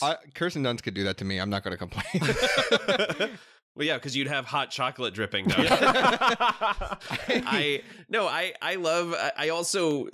It's funny because when Tobey Maguire talks about shooting this scene, he's just like, this was not fun for me. Oh, no, they both said it was miserable. No, upside down with the rain going up your nose? Yeah. That sounds fucking terrible. And you can, every vein in his neck is sticking out. His throat is so red. It's still great. It's still great. Like, there's a take where they're kissing and he just starts coughing water into her mouth. No, the result is one of the a perfect scene that could only work for a Spider-Man movie. Yes. Also, like it's great. Yeah, this wouldn't work with Batman. No. But also, he's basically just being waterboarded. No, because Batman would complain about Vicky Vale's weight, which he does in Batman 89. Yep. Yeah. I don't know what's more believable, that Peter doesn't realize that MJ is so clearly into him in this movie, or that MJ doesn't know Peter is Spider-Man, because they both seem blatantly obvious on this rewatch. It is one of those very selective realism comic book things you gotta go with. Like, that's true. It's the Clark Kent putting on glasses of it all. Yeah. Then we get the building on fire scene, which is great because I love that he rescues that baby and then the cops like, you're under arrest, and they hear another voice and he's like, well, will you come back here, I'm arresting you, and Spider-Man's like, the fuck, I'm not coming back. I'm not coming back, Chief. Yeah. On the plane, I forgot about the scene. Oh. And the Green Goblin dressed as an old lady. Yeah. That little scream is so good. Oh my god, I lost it. Maybe maybe the scampiest move of the whole movie. It is. It 100% is. This is he is definitely the scampiest, like the one in the movie, and this scene solidifies the scampiness of him. Holy shit. He's so good, and I love that they're quipping at each other. I mean, it's so cheesy, but you're out, Gobby, out of your mind is great. You're fucking out. You're fucking out, Gobby. But no, I mean, again, this movie is just iconic scene after iconic scene, because right before this we had the upside down kiss. Here we've got him in slow motion dodging the Green Goblin blade things. Yeah, which is so fucking cool. It's so good. It's great, and they nail Spider-Man's physicality in these movies. Like that pose in midair might as well have been drawn by like Todd McFarlane. Like it's so fucking rad. But also, I know this is like one of those movies that everyone just looks down upon, but like you guys know the guys that make like all those movies are like Date Movie and Epic Movie and all that shit. Sure. The one they did with Drake Bell for Superhero Movie genuinely was pretty fucking funny. And they did this scene. That's gonna be a big doubt from me. Well, they did this scene, and except it's Drake Bell as his superhero, and he gets hit by every single one of them. So he tries to dodge them, and they all oh, so it's me as a superhero. Cool. Yeah. Oh. I mean Leslie Nielsen's in that one, so you get some good stuff. So okay, yeah, I am a Nielsen completist. So yeah, it's not bad. I'll say that. Does that mean you can only come if you put on the Naked Gun? That's correct. And it's so funny. I was thinking about this. I've been re-listening to James Bonding, and they talked about Leslie Nielsen at one point. They're like, isn't it wild that like that the Zuckers stopped making Naked Gun movies, but Leslie Nielsen didn't stop making Naked Gun movies? Yeah. Yep. We always have there's Christmas movies, there's Die Hard a Christmas movie or whatever. No one's talking about the real thing. This is a Thanksgiving movie. Yeah. Nobody talks about it. This is your Thanksgiving movie right here. Yeah. Oh my God. Is this episode dropping the week of Thanksgiving? It might. Let me look. That's actually a shit. good point. I think it is actually. Let me look. All right. What is more upsetting? Putting his fingers in the casserole. I'll do that. I'll go ahead and tell you it's that. Or Denethor eating the tomato in Lord of the Rings. Well, I mean, that depends on tomatoes. The tomato. No, it's definitely the tomato. It's the tomato still, I think. Well, the tomato's more erotic, isn't it? No, it's not. He sucks his fingers in this movie, Nathan. He's like, this tomato. It's a cherry tomato, too, isn't it? He knew what he was doing. He knew what he was doing. Also, yes, this episode drops the week of Thanksgiving, so you're welcome, audience. That's fucking awesome. I like that Aunt May doesn't put up with his shit at all. And he licks every one of his fingers for some reason. He does, yeah. I don't, it's weird. Well, and I do like that the goblin is starting to like assert himself more. Like this is clearly like the middle ground. So it was the goblin licking Norman's fingers. Yeah. Hot. Which is erotic. They're best friends. This is what, like an hour and a half into the movie, and this is just now where...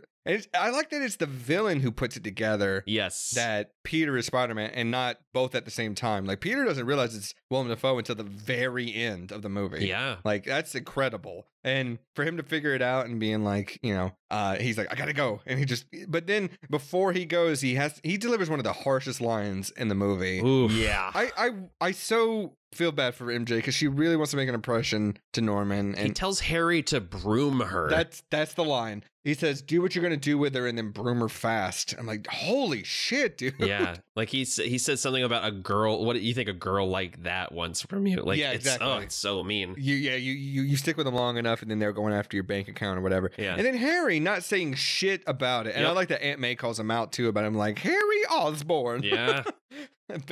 Great. It's a great performance. Because he tells MJ to shut up about things she doesn't understand. Yeah. Yeah, shut up. You don't know what you're talking about. That's my father. But it's fine. He's a nice guy. Oh, he's such a nice guy. Kind of relating to your point about like Norman figuring out, they do kind of something similar in Homecoming. Yeah. With Michael Keaton, which I will say that's my favorite part of Homecoming. Me too. I didn't love that movie, but that whole sequence. Oh, when Michael Keaton's driving him to the thing. And it's the most tense moment in the entire film. Yeah. And it's just two guys in a car having a conversation. No. Not two guys, an older man and a child. Yes. And he's like, I will murder you. I will kill you and everyone you love. Yes. That scene's great. Well, and there's also like the brilliance of like in the background, like whenever he figures it out, you see the light go from red to green. Yes.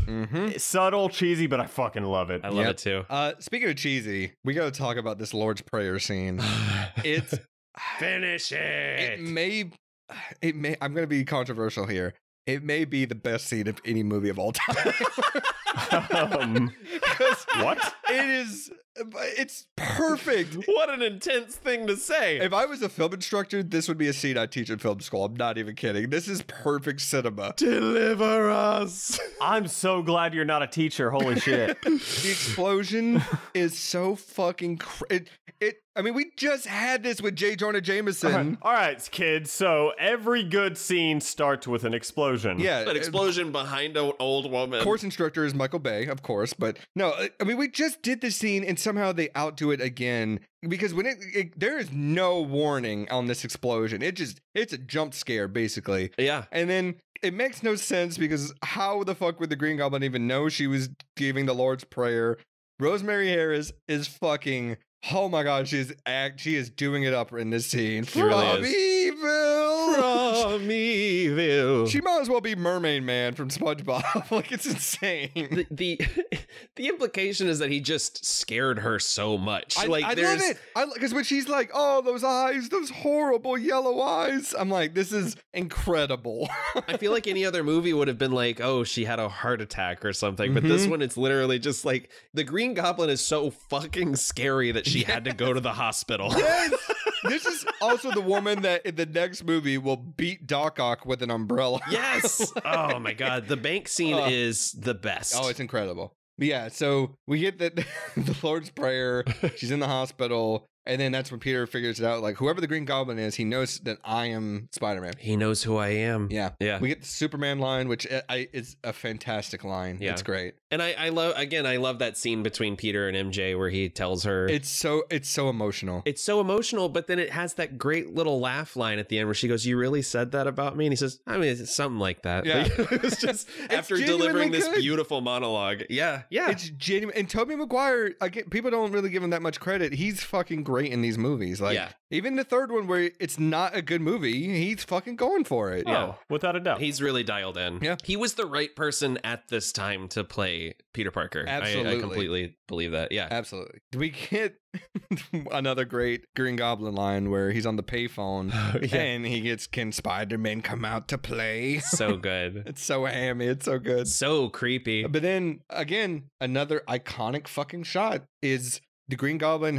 so he's kidnapped MJ. He's got the kids on the whatever you call it, the gondola or whatever, and he goes to drop them both, and then you get almost like the Matrix shot of like one in one eye. It's in the trailer too. It's a great fucking shot. It's great. It's a great shot, and I appreciate the balls that this movie has to basically say, we're gonna do the night Gwen Stacy died, but we're going to up the ante. And Spider-Man's gonna fucking win. I love that. I think that it's so ballsy. It's incredible. Which, I mean, I will say, like, if it's me, fuck the kids. I'm saving MJ. Sorry. Yeah, sure. Which I do have to give credit to Amazing Spider-Man 2. The one thing I like about that movie is that they had the fucking balls to go for it. Yes. With that end. That's the only good part of that movie to me is that, and the Times Square stuff is the only good part of those movies. The crushing thing about Gwen's death in Spider-Man 2 or in Amazing Spider-Man 2 is that she is,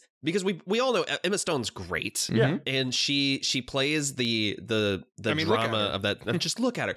She plays the drama of that situation really well, but every time she falls in that sequence, she's not screaming because she knows he's gonna catch her every time. Yeah. And that is the most, I think that's a brilliant move. Like in which he does catch her. Yes. Technically he catches her. Yeah. He does technically catch her.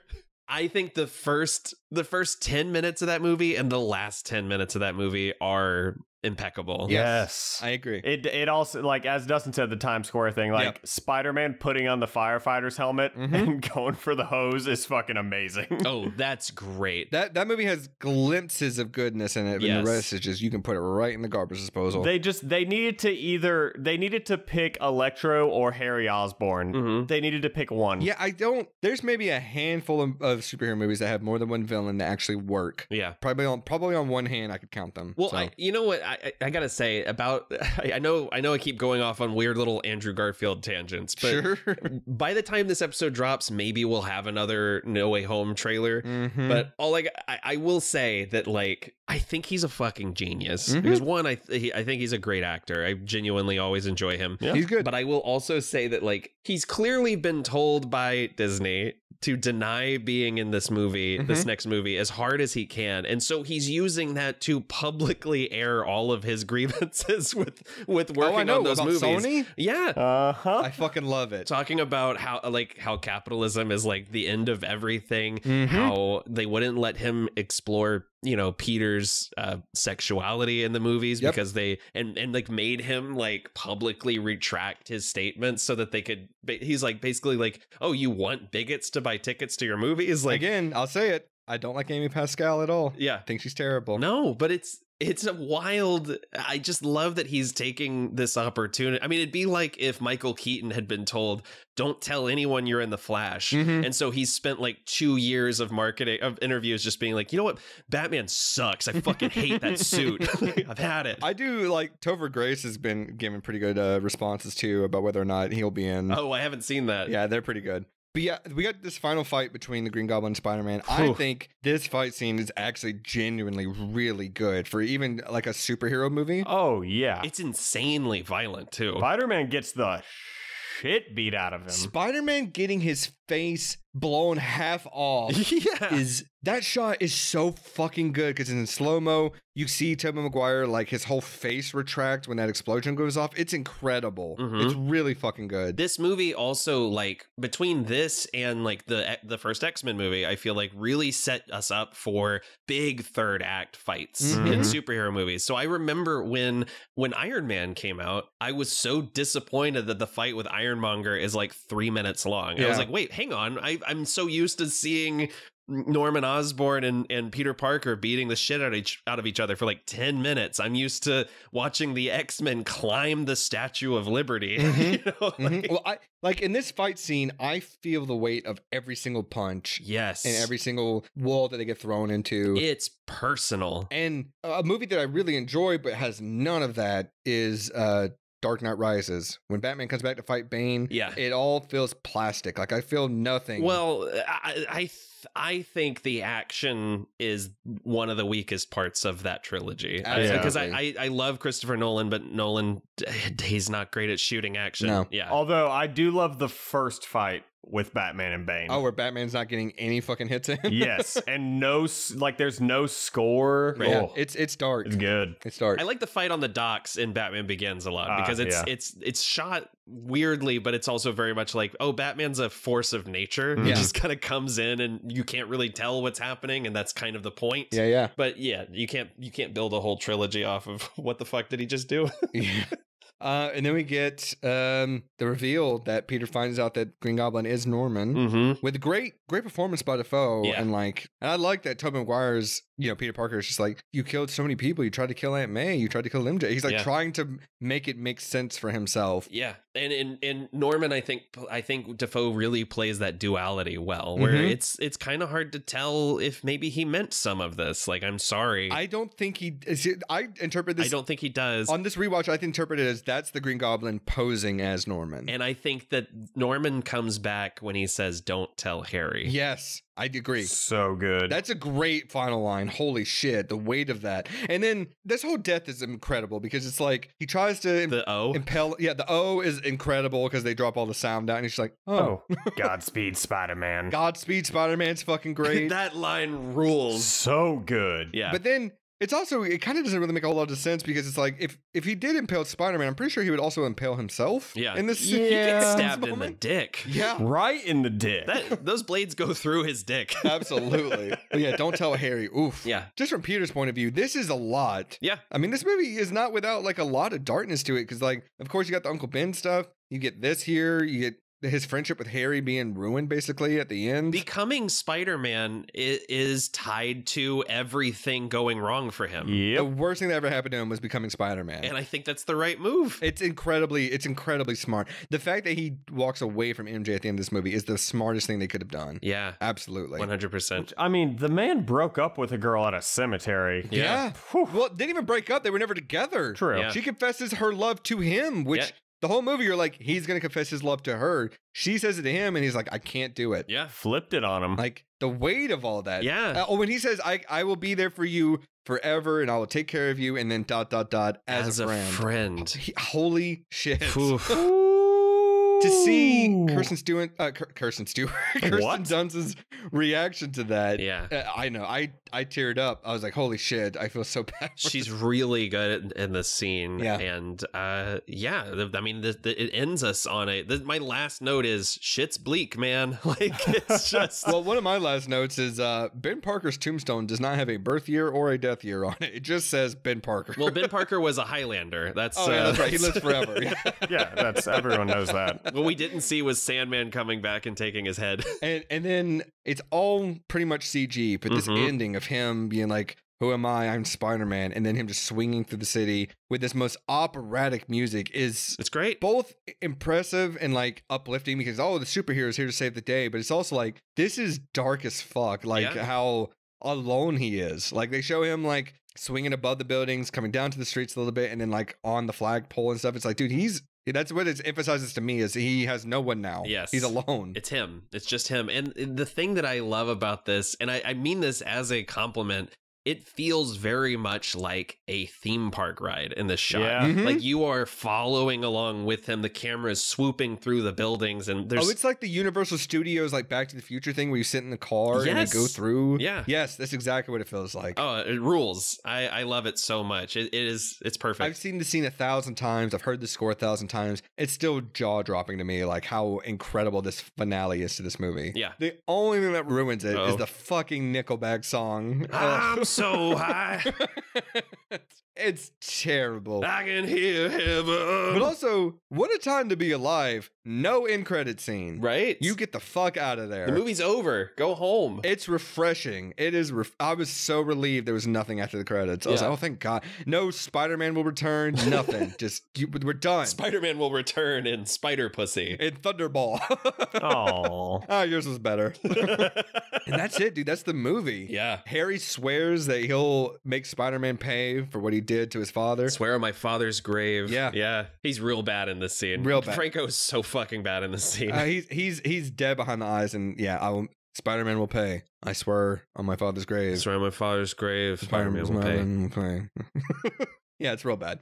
Well, okay. Is there anything else about the movie in particular we want to talk about before we get to the wrap-up stuff? No, I've got some stuff on the long road to getting Spider-Man made. If you guys want to go get into that, yeah. Let's do that now. So a couple years back, I wrote at AIPTcomics.com. We had Spectacular Spider Month, which was celebrating the release of Spider-Man: Far From Home, and so I dug into the history of unmade Spider-Man films in a two-part series of articles called The Unproduced Web of Spider-Man.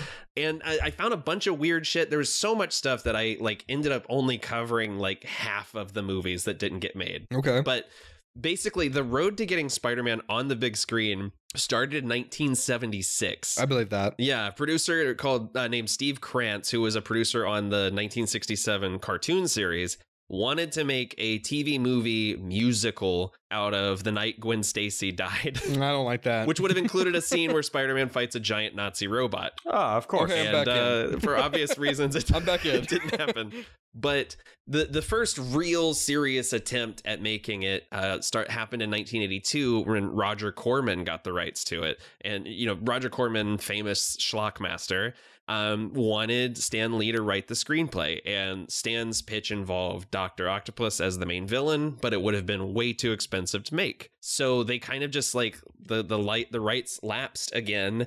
And in 1985, the rights to Spider-Man the movie were bought by Cannon Films. Oh no. Holy shit, I would have paid all the money to see a Cannon Films produce Spider-Man. Oh yeah, I mean the folks who brought us, you know, many a Chuck Norris vehicle, many a ninja film, the Break-In series.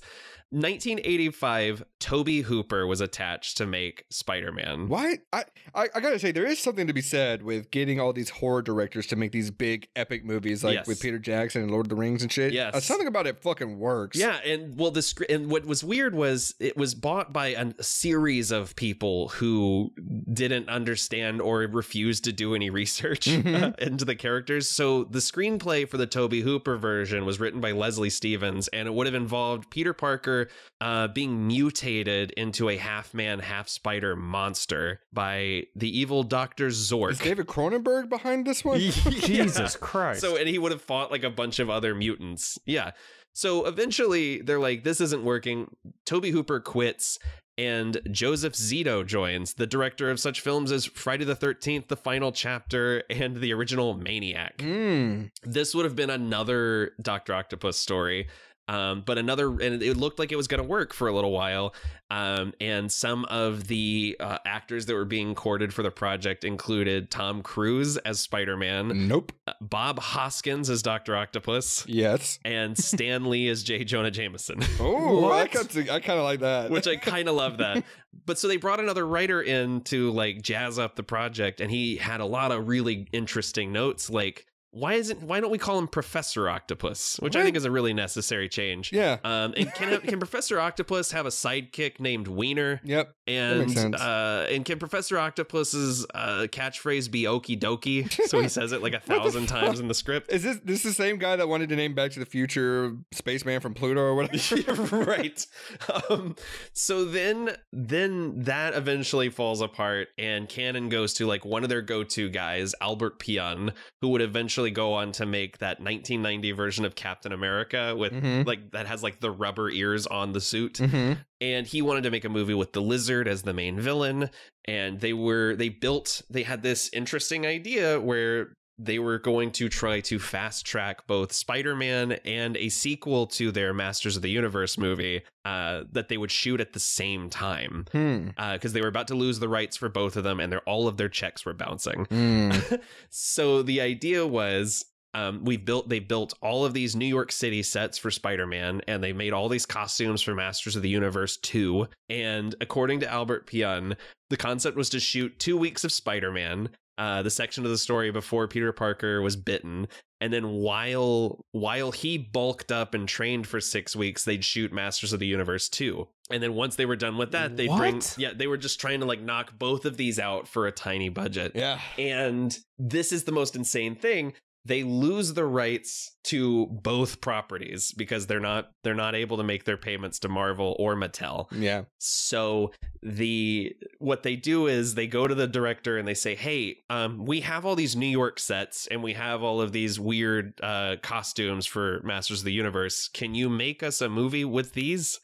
And so he goes and over the weekend writes the screenplay for Cyborg, the Jean-Claude Van Damme film. So they burned all the New York sets and then just made this post-apocalyptic movie with the leftovers of those other two movies. Hell yeah. Around this time, Carolco Films gets the rights, and a young James Cameron is brought on to write a treatment and possibly direct. I remember that, yeah. His version of the movie would be, in no uncertain terms, the horniest superhero movie ever made. I'm about it. He came up with the idea of Peter having organic web shooters, and there was a sequence where he discovers his powers when he wakes up stuck to his sheets. Like he thinks he's had a wet dream.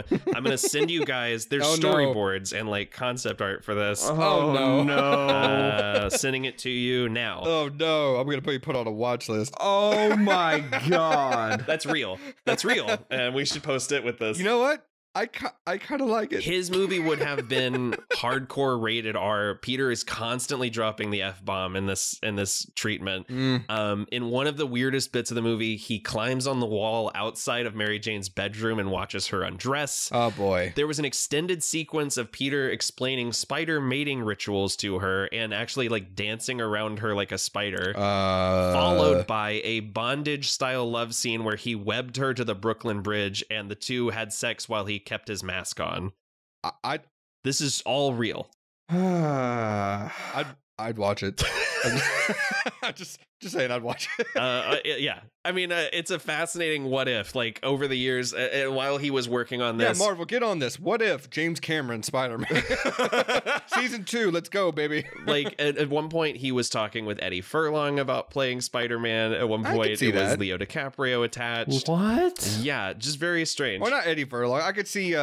I always get the two confused. Emil Hirsch, I could see as a Spider-Man. Oh, that would be interesting. And then for a hot minute, David Fincher was attached, and he wanted to do The Night Gwen Stacy Died. And his idea was the first 10 minutes of the movie are like a operatic oneer where I go through the entire origin of Spider-Man before the opening credits. Okay. And then we just jump into him having adventures, which I kind of love. That's one of my cool. favorite things about MCU Spider-Man is we get the deal. We know who Spider-Man is. We don't need any of that shit anymore. Yeah. Yeah, and that eventually also fell apart, clearing the way for Sam Raimi.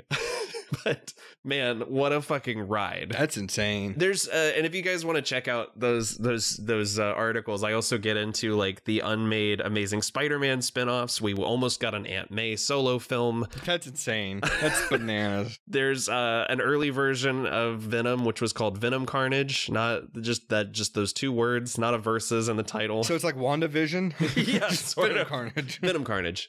Yeah, some weird shit. Has anybody seen Venom 2? No. Okay. I've read a lot about it, but I have not seen it. we got the best first Spider-Man movie, I think. Agreed. Well, all right, guys, let's talk about Prop Cop.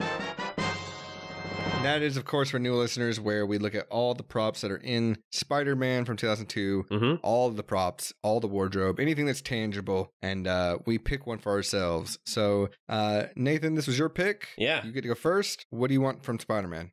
I want one of those bone saws that they have in the crowd. Damn it. Damn it. There was like no other choice for me.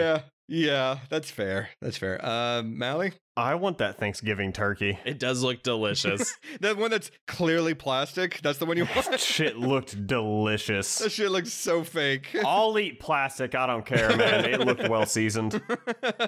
I actually want the sketch that Peter does of the spider suit, like the final version of it. I think that would be cool to have framed in my house. Okay, well, what about bit part? Yeah. That is, of course, where we look at all the extras, all the featured extras, anybody in the background, a non-named character, and we say, hey, we're going to replace that person with us so we can be in this movie. Who would we pick? So, Mallie, let's start with you. Who do you want to be? Oh, I would like to be the wrestler screaming about not being able to feel his legs. Okay. That was good. All right. I want to be the guy similar in the same scene. There's a guy when the cage starts to come down, this one guy in the crowd loses his mind and just goes, "Cage!" I want to be that guy. That's me when I see Nicolas Cage in a movie. That's the Leo DiCaprio meme for you of pointing at the TV. Cage. Every time Fiamma's like, "You put Pig on. You knew he was in this." And you don't have to do it for every scene. We get it. He's in the movie. Who do you want to be, Nathan? So I was stuck between a couple. I at first I wanted to be the bus driver who is clearly making fun of Peter. But I think I want to be the jetpack test pilot who gets blown up by Green Goblin.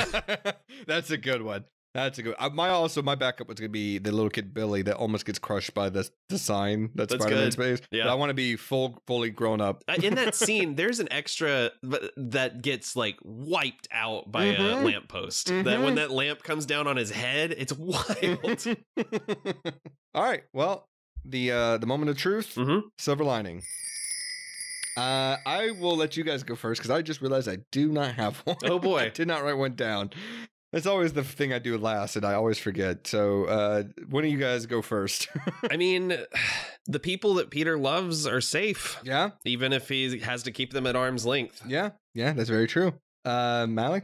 Yeah. The lab avoided the fuck out of a lawsuit. Oh my God. Because Peter could have sued the fuck out of him. Oh That's my a great God. point. Yeah. Yeah. Just letting that spider run around willy-nilly. Yeah, like how do you lose a fucking super spider? You have one job. Well, I like that MJ points it out too. He's like, "Oh, there's only 24. You said there was 25," and she's like, "Huh."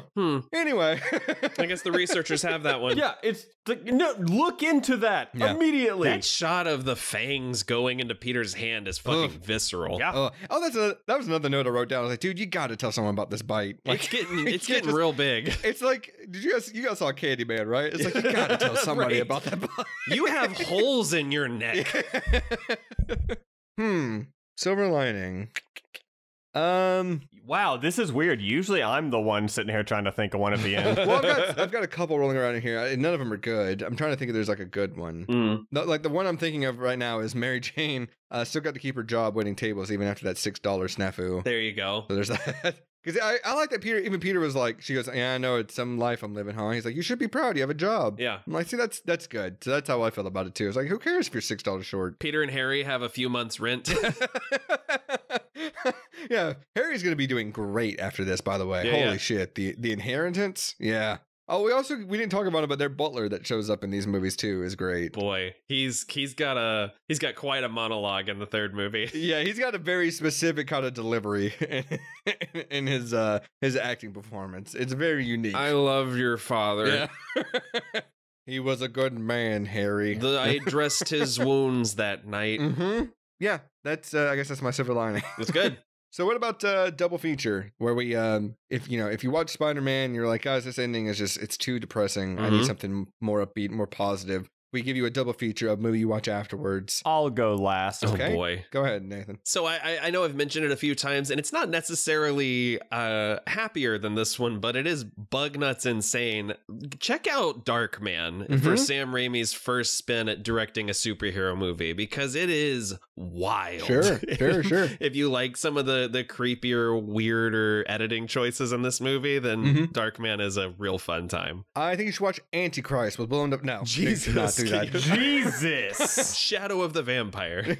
It also comes in a little bit dour like this movie does, and we actually even considered doing it for this episode, but I think you got to keep it going. Go into Spider-Man 2, man. Yeah. Keep this train rolling. Like, even though these movies are kind of dark at the end, they are a lot of fun. Yeah. And so I think Spider-Man 2 would just, seal the deal for you. It's so good. It's so fucking good. So good. I think I'm going to rewatch it either tonight or tomorrow night. Like, I need to now.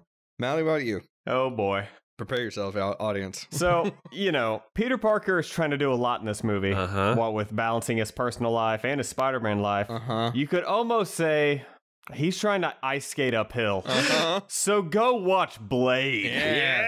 Where it started it all for Marvel. Yup. Really did. Yeah. I mean, before this, the biggest theatrical release Marvel had was Howard the Duck. And then that did so badly, it took like a decade before Blade. I mean, Blade literally saved them from financial bankruptcy. Blade rules. So I good. rewatched that recently, and I think the sequel's even better. Like, I think Blade 2 is so fun. Oh, Blade 2 is so good. Yeah. My first R-rated movie in the theater. Blade 3 is not good. Yeah. Blade 3 has Parker Posey going for it, though, at least. And a lot of Ryan Reynolds. Ryan Reynolds is fun in that movie, I'm not going to lie. He's a lot. Yeah. Well, guys, I know the answer already, but I have to ask, do we recommend Spider-Man from 2002? Hell yes. Yeah. Dude, fuck yeah. I mean, why wouldn't you recommend Blade? Like, I know Spider-Man 2 gets a lot of praise, and rightfully so. It is one of the definitive superhero movies of all time. But this is the template, man. Like, I think this is slept on so hard. Yeah. Like, it's a defining moment in movie history. Like, undeniably. This movie was huge. It was massive. Yeah. And if you enjoy the MCU, if you enjoy any of the DC stuff, you have this movie to thank for it. Like, this movie was the template. Like, X-Men was like, if Wes Craven's New Nightmare was X-Men, then this was Scream. Like, you know what I mean? Like, they I love perfected that. it with this movie. Well, yeah, and even then, like, the next year, X-Men 2 had to, like, up the ante because of Spider-Man. Yeah. Exactly. Well, yeah, if you disagree, if you think Spider-Man fucking sucks, or if you agree with us and you're like, hey guys, Spider-Man, you hit the nail on the head with this one, you can send your feedback in to us at the Silver Linings Playlist at gmail.com, or you can DM us over on Twitter, Facebook, or Instagram. Just search for the Silver Linings Playlist and you'll find us. And you can also check out our subreddit at reddit.com/r/silverliningsplaylist. If you have a suggestion for a movie you think we should do on the show, you can let us know about that as well. And we ask that you please tell your friends and family and coworkers and everyone within earshot about our show, because the best thing you can do for us is just word of mouth. Definitely. And the second best thing you can do is subscribe if you haven't already. You get, notifications the second an episode drops, and we only have a few more for this season. In fact, I'm going to look it up. I think we only have like 5 more. Something like that. Before we take our break. I mean, if your best friend's father dies, play this episode at his funeral. I agree. Yeah, we have 5 episodes left for the season, so it's gonna be wrapping up real quickly. But I promise you, every episode we got coming up is a fucking banger. Absolutely. And speaking of that, I have a clue for what we're going to be talking about next week. Are you guys ready? Yeah. Well, actually, you know what? Before we do that, guys, I gotta tell you a little bit about myself. Ever since I was a boy, I hate and fear little rooms, caves, and closets. I'm terrified. Just so you guys know. Yeah. I'm claustrophobic is what I'm trying to say. It's good to know. I thought you said little runes, and I was like, oh shit, Halloween 6 revisited. The power of the runes. We're going back to where it all started. Halloween 6 again. We're re-upping. No, little rooms. I'm terrified. So that's all. I just need you guys to know that. Thank you. Yeah. All right. Well, is there anything else we want to talk about before we get out of here for the week? This was a delight. I'm so excited to revisit. I'm glad I had a chance to rewatch it. Yeah, me too. I want some turkey. You know what? This week is Thanksgiving. Happy Thanksgiving, everybody. Hope you have a good one. Happy Thanksgiving. No happy Thanksgiving. It's a stupid fucking holiday. I disagree. And enjoy eating. Yeah, that's the best part. Enjoy eating and starting your Christmas festivities. Don't do it before or you're an asshole. That's right. I say that as my wife is currently putting up our Christmas tree, and it's the middle of November. Yeah, my wife. God damn it, Priscilla. All right, guys. Well, first of all, rest in peace, Oatmeal and Norman Osborn. Yeah. And as always, happy birthday, moms. And moms and grads and dads and everybody. Thanks, everyone. Yeah.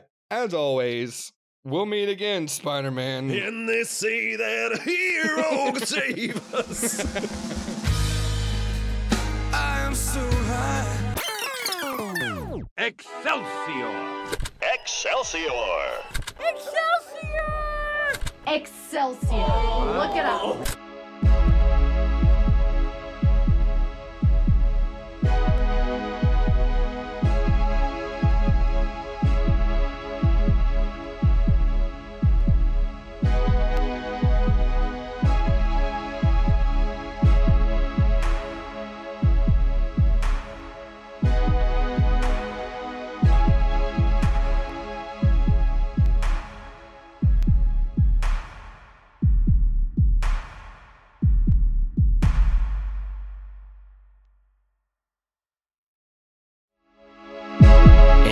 Wraps up another fantastic episode of the Silver Linings Playlist. If you would be so kind, we ask that you leave us some feedback on how we did, plus a like and subscribe. We'll be back next week with another great episode. See ya!